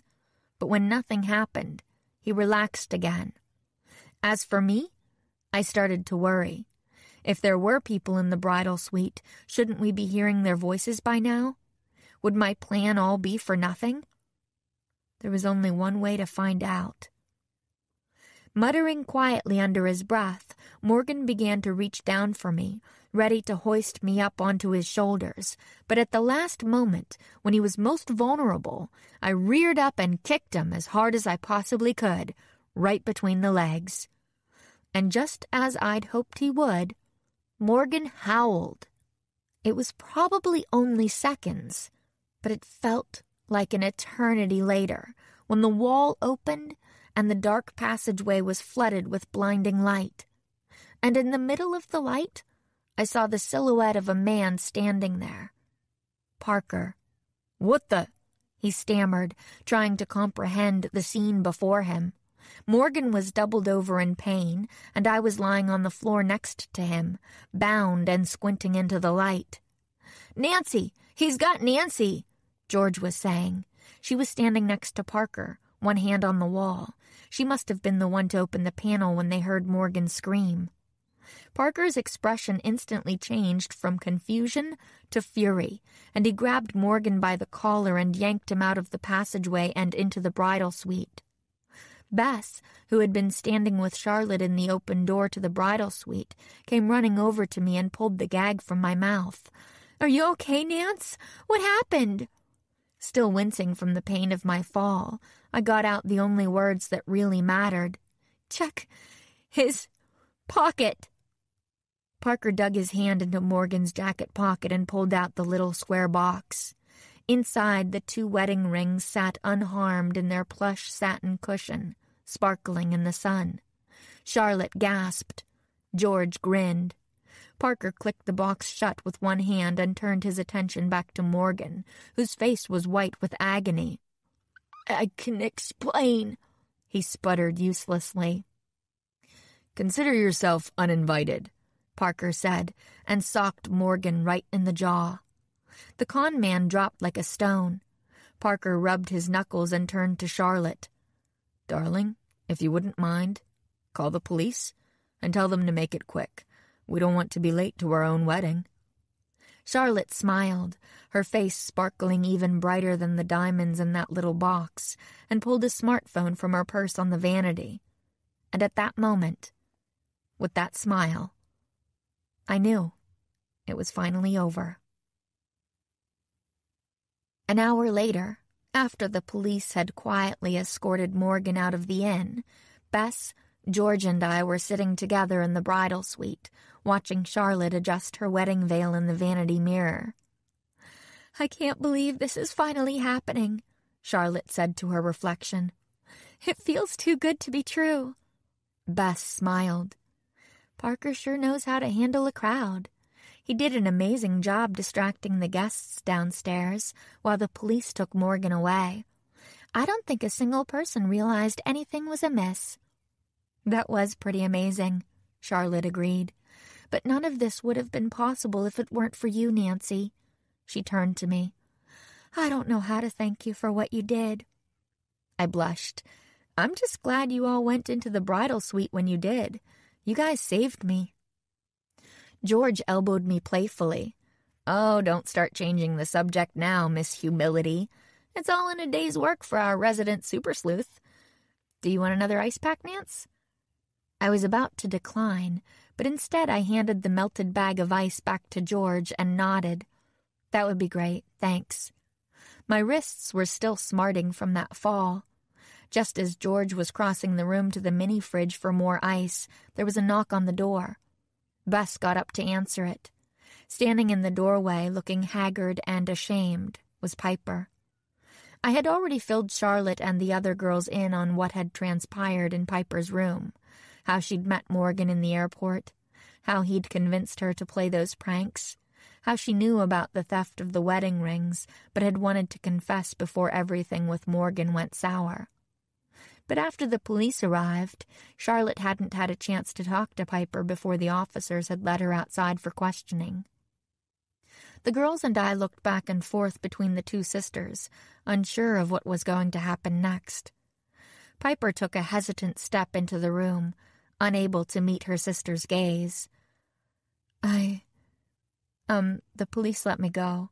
They said that Morgan would be going to jail for a long time.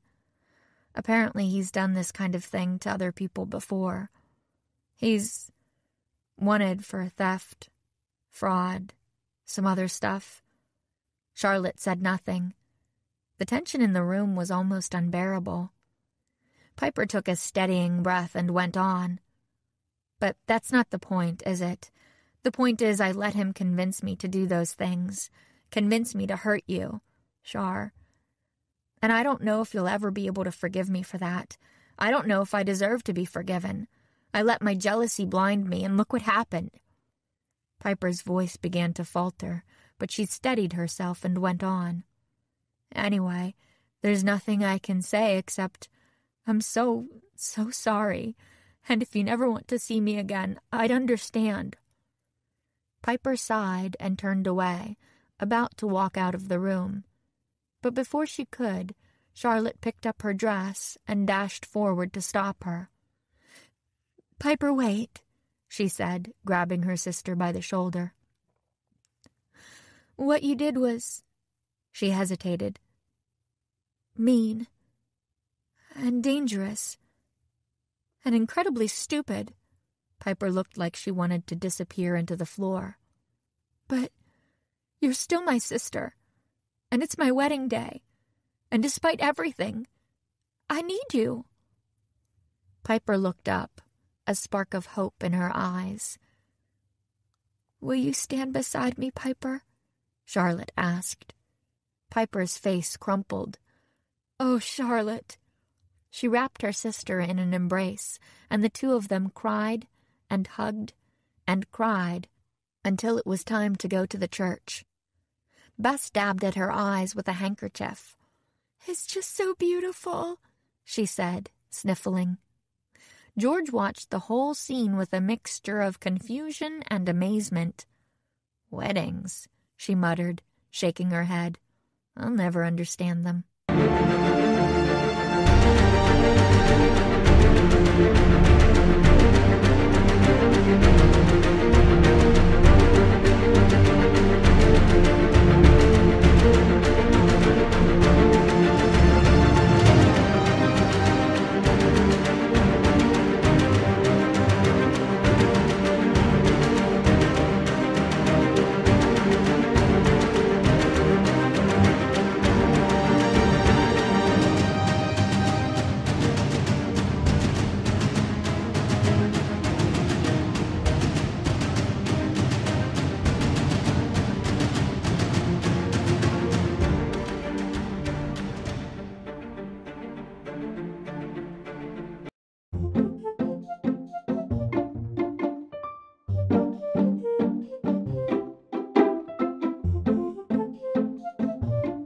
Chapter 12. Let Them Eat Cake.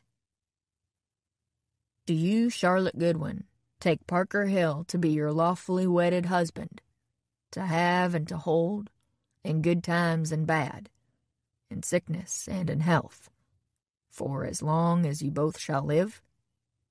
The Reverend paused, looking expectantly at Charlotte. His white robes seemed to glow in the rays of the late afternoon sun, which poured through the stained glass windows of the church, coloring everything and everyone at the wedding ceremony in a warm, almost magical light. I sat 3 rows back from the front pew with George, who was taking photos with her phone and sniffling. When I stole a look at her, she quickly wiped at her eyes and snapped, "What? It's allergies." I chuckled to myself and turned back to the ceremony. Bess was standing at the front with the other bridesmaids, looking perfectly lovely in a peach-colored gown and clutching a bouquet of white roses. Luckily, Charlotte had been able to correct the flower order just in time. All around me, every seat in the entire church was filled, but the whole place was silent as we all waited for Charlotte's answer. Charlotte glanced back at Piper, who was standing just beside her. Piper reached out and grasped her sister's hand, just for a second, before letting go. Her eyes glistening, Charlotte turned back to face Parker, who looked dashing in his navy blue tuxedo, and said, "I do." A moment later, I heard a sob burst forth from someone in the front row. I craned my neck to see Mrs. Hill and Mrs. Goodwin clutching each other and weeping, fistfuls of tissues in their hands. I smiled. It looked like even those 2 families could put their differences behind them when true love was at stake. The Reverend waited for the weeping to subside, then continued, "And do you, Parker Hill, take Charlotte Goodwin for your lawfully wedded wife, to have and to hold, in good times and bad, in sickness and in health, for as long as you both shall live?" Parker grinned his winning TV grin, and from the corner of the church, cameras flashed and clicked to capture the moment. Parker's entire crew from the news station was there, photographers, cameramen, and reporters, covering the wedding. Tucker Matthews had been desperate to tell the station about all that had happened with Morgan, the stolen rings, the attempted kidnapping, the heroic rescue, but Parker had refused to let it go public. "I don't want my wedding to be remembered as a flashy soundbite," he had said to Tucker. "It isn't about that. It's about me and Charlotte." Tucker was disappointed, but he understood. After everything had been cleared up, the 2 young men had made amends, promising to share a couple of drinks at the reception. Plus, Parker and Tucker agreed to work together on a special feature about the Grey Fox Inn, highlighting its history and importance to the city, which would certainly help John Williams' bottom line. Parker waited until the cameras had stopped flashing and took a moment to gaze at the face of his bride-to-be. "More than anything in the world, I do," he finally said. The Reverend placed their hands together, and his voice echoing through the church announced, "Then by the power vested in me, by the great state of South Carolina, I now pronounce you man and wife. You may kiss the bride." With that kiss, the whole of the church rose to their feet, applauding the happy couple. As Bess proceeded back with the other bridesmaids and groomsmen, she grabbed our hands and pulled George and me along with her. "Come on, you 2, she said over the din of music and cheers. "It's time to party." 2 hours later, in a waterfront ballroom nearby, I was sitting at the wedding reception, watching a crowd of party guests do the electric slide. "Nancy!" Bess shouted over the din. "Come and dance!" I laughed and waved her away. Line dancing was never really my thing. I always ended up bumping into people or stepping on their toes. Just ask Ned. I thought I had escaped the pull of the dance floor when I felt someone grab my hand. It was Tucker Matthews. "This party ride needs you on it, Nancy Drew," he said in my ear. I shook my head. "Maybe later." Tucker regarded me with a mischievous grin. "Earlier today you accused me of being a thief and got me roughed up by a lead anchorman. I think you owe me one." Well, he has a point there, I thought, and allowed Tucker to drag me into the throng of dancers and join in. We snuck in next to Reggie and Alicia, who had been joined at the hip since the ceremony ended. From the look of them, it seemed like this wedding might mark the beginning of another beautiful relationship. After 20 minutes of nonstop dancing, during which I managed to avoid crushing any toes, the DJ came over the sound system and announced that it was time to cut the cakes. After the bride and groom sliced into the amazing 3-tiered, fondant sculpted edible masterpiece that Carla from Sugar and Spice Bakery had concocted, Charlotte called all her bridesmaids over to the next table for the cutting of the charm cake. George and I walked over with Bess to get a better look. From what Carla had said about the tradition, it sounded like a lot of fun. As the bridesmaids all gathered around the table behind the cake, I felt a hand on my arm. It was Piper. "Nancy, I want to thank you again for everything you did to help Charlotte." She paused. "And to help me. I don't know what would have happened if you hadn't figured everything out in time. Morgan would have put me in that car, and I could have ended up, well, who knows where." She looked down at her shoes and sighed. "Anyway, I made a really big mistake letting him get inside my head, and because of you, I had the opportunity to make it right and to be here today with my sister." I squeezed Piper's shoulder. "I'm glad everything worked out the way it did," I said. "Anyway," Piper continued, "I want you to go and pull my ribbon for the charm cake. It's the least I can do. You deserve to be a special part of this wedding. It wouldn't have happened without you." Delighted, I let myself be led to the table with the other bridesmaids. Charlotte gave me a hug as I approached. "Piper told me that she wanted you to take her place. Go ahead, Nancy. You pull the first ribbon." I looked at the cake. Like the wedding cake, it was covered in white fondant, with a nest of beautifully sculpted peach-colored roses and green leaves crowning it. Sprouting out of the layers of the cake were 4 silk ribbons, one for each bridesmaid and one for the maid of honor. With every eye on me and cameras flashing, I reached out, picked one of the ribbons, and pulled. Out of the thick icing emerged a small silver pendant, about the size of a quarter. "What is it? What is it?" Bess squealed from behind me, craning her neck to look. I picked up a napkin and wiped away the icing. The pendant was a tiny ship's anchor. "What does it mean?" I asked, turning to Charlotte. Charlotte smiled. "The anchor represents adventure," she said. From across the table, George laughed. "Well, of course it does," she exclaimed. "When you're with Nancy Drew, there's always bound to be an adventure." Dear Diary, wow, talk about the wedding of the year. For all the trouble it took to get there, the wedding went off without a hitch. Everyone had a wonderful time, and the girls and I even got to be on TV.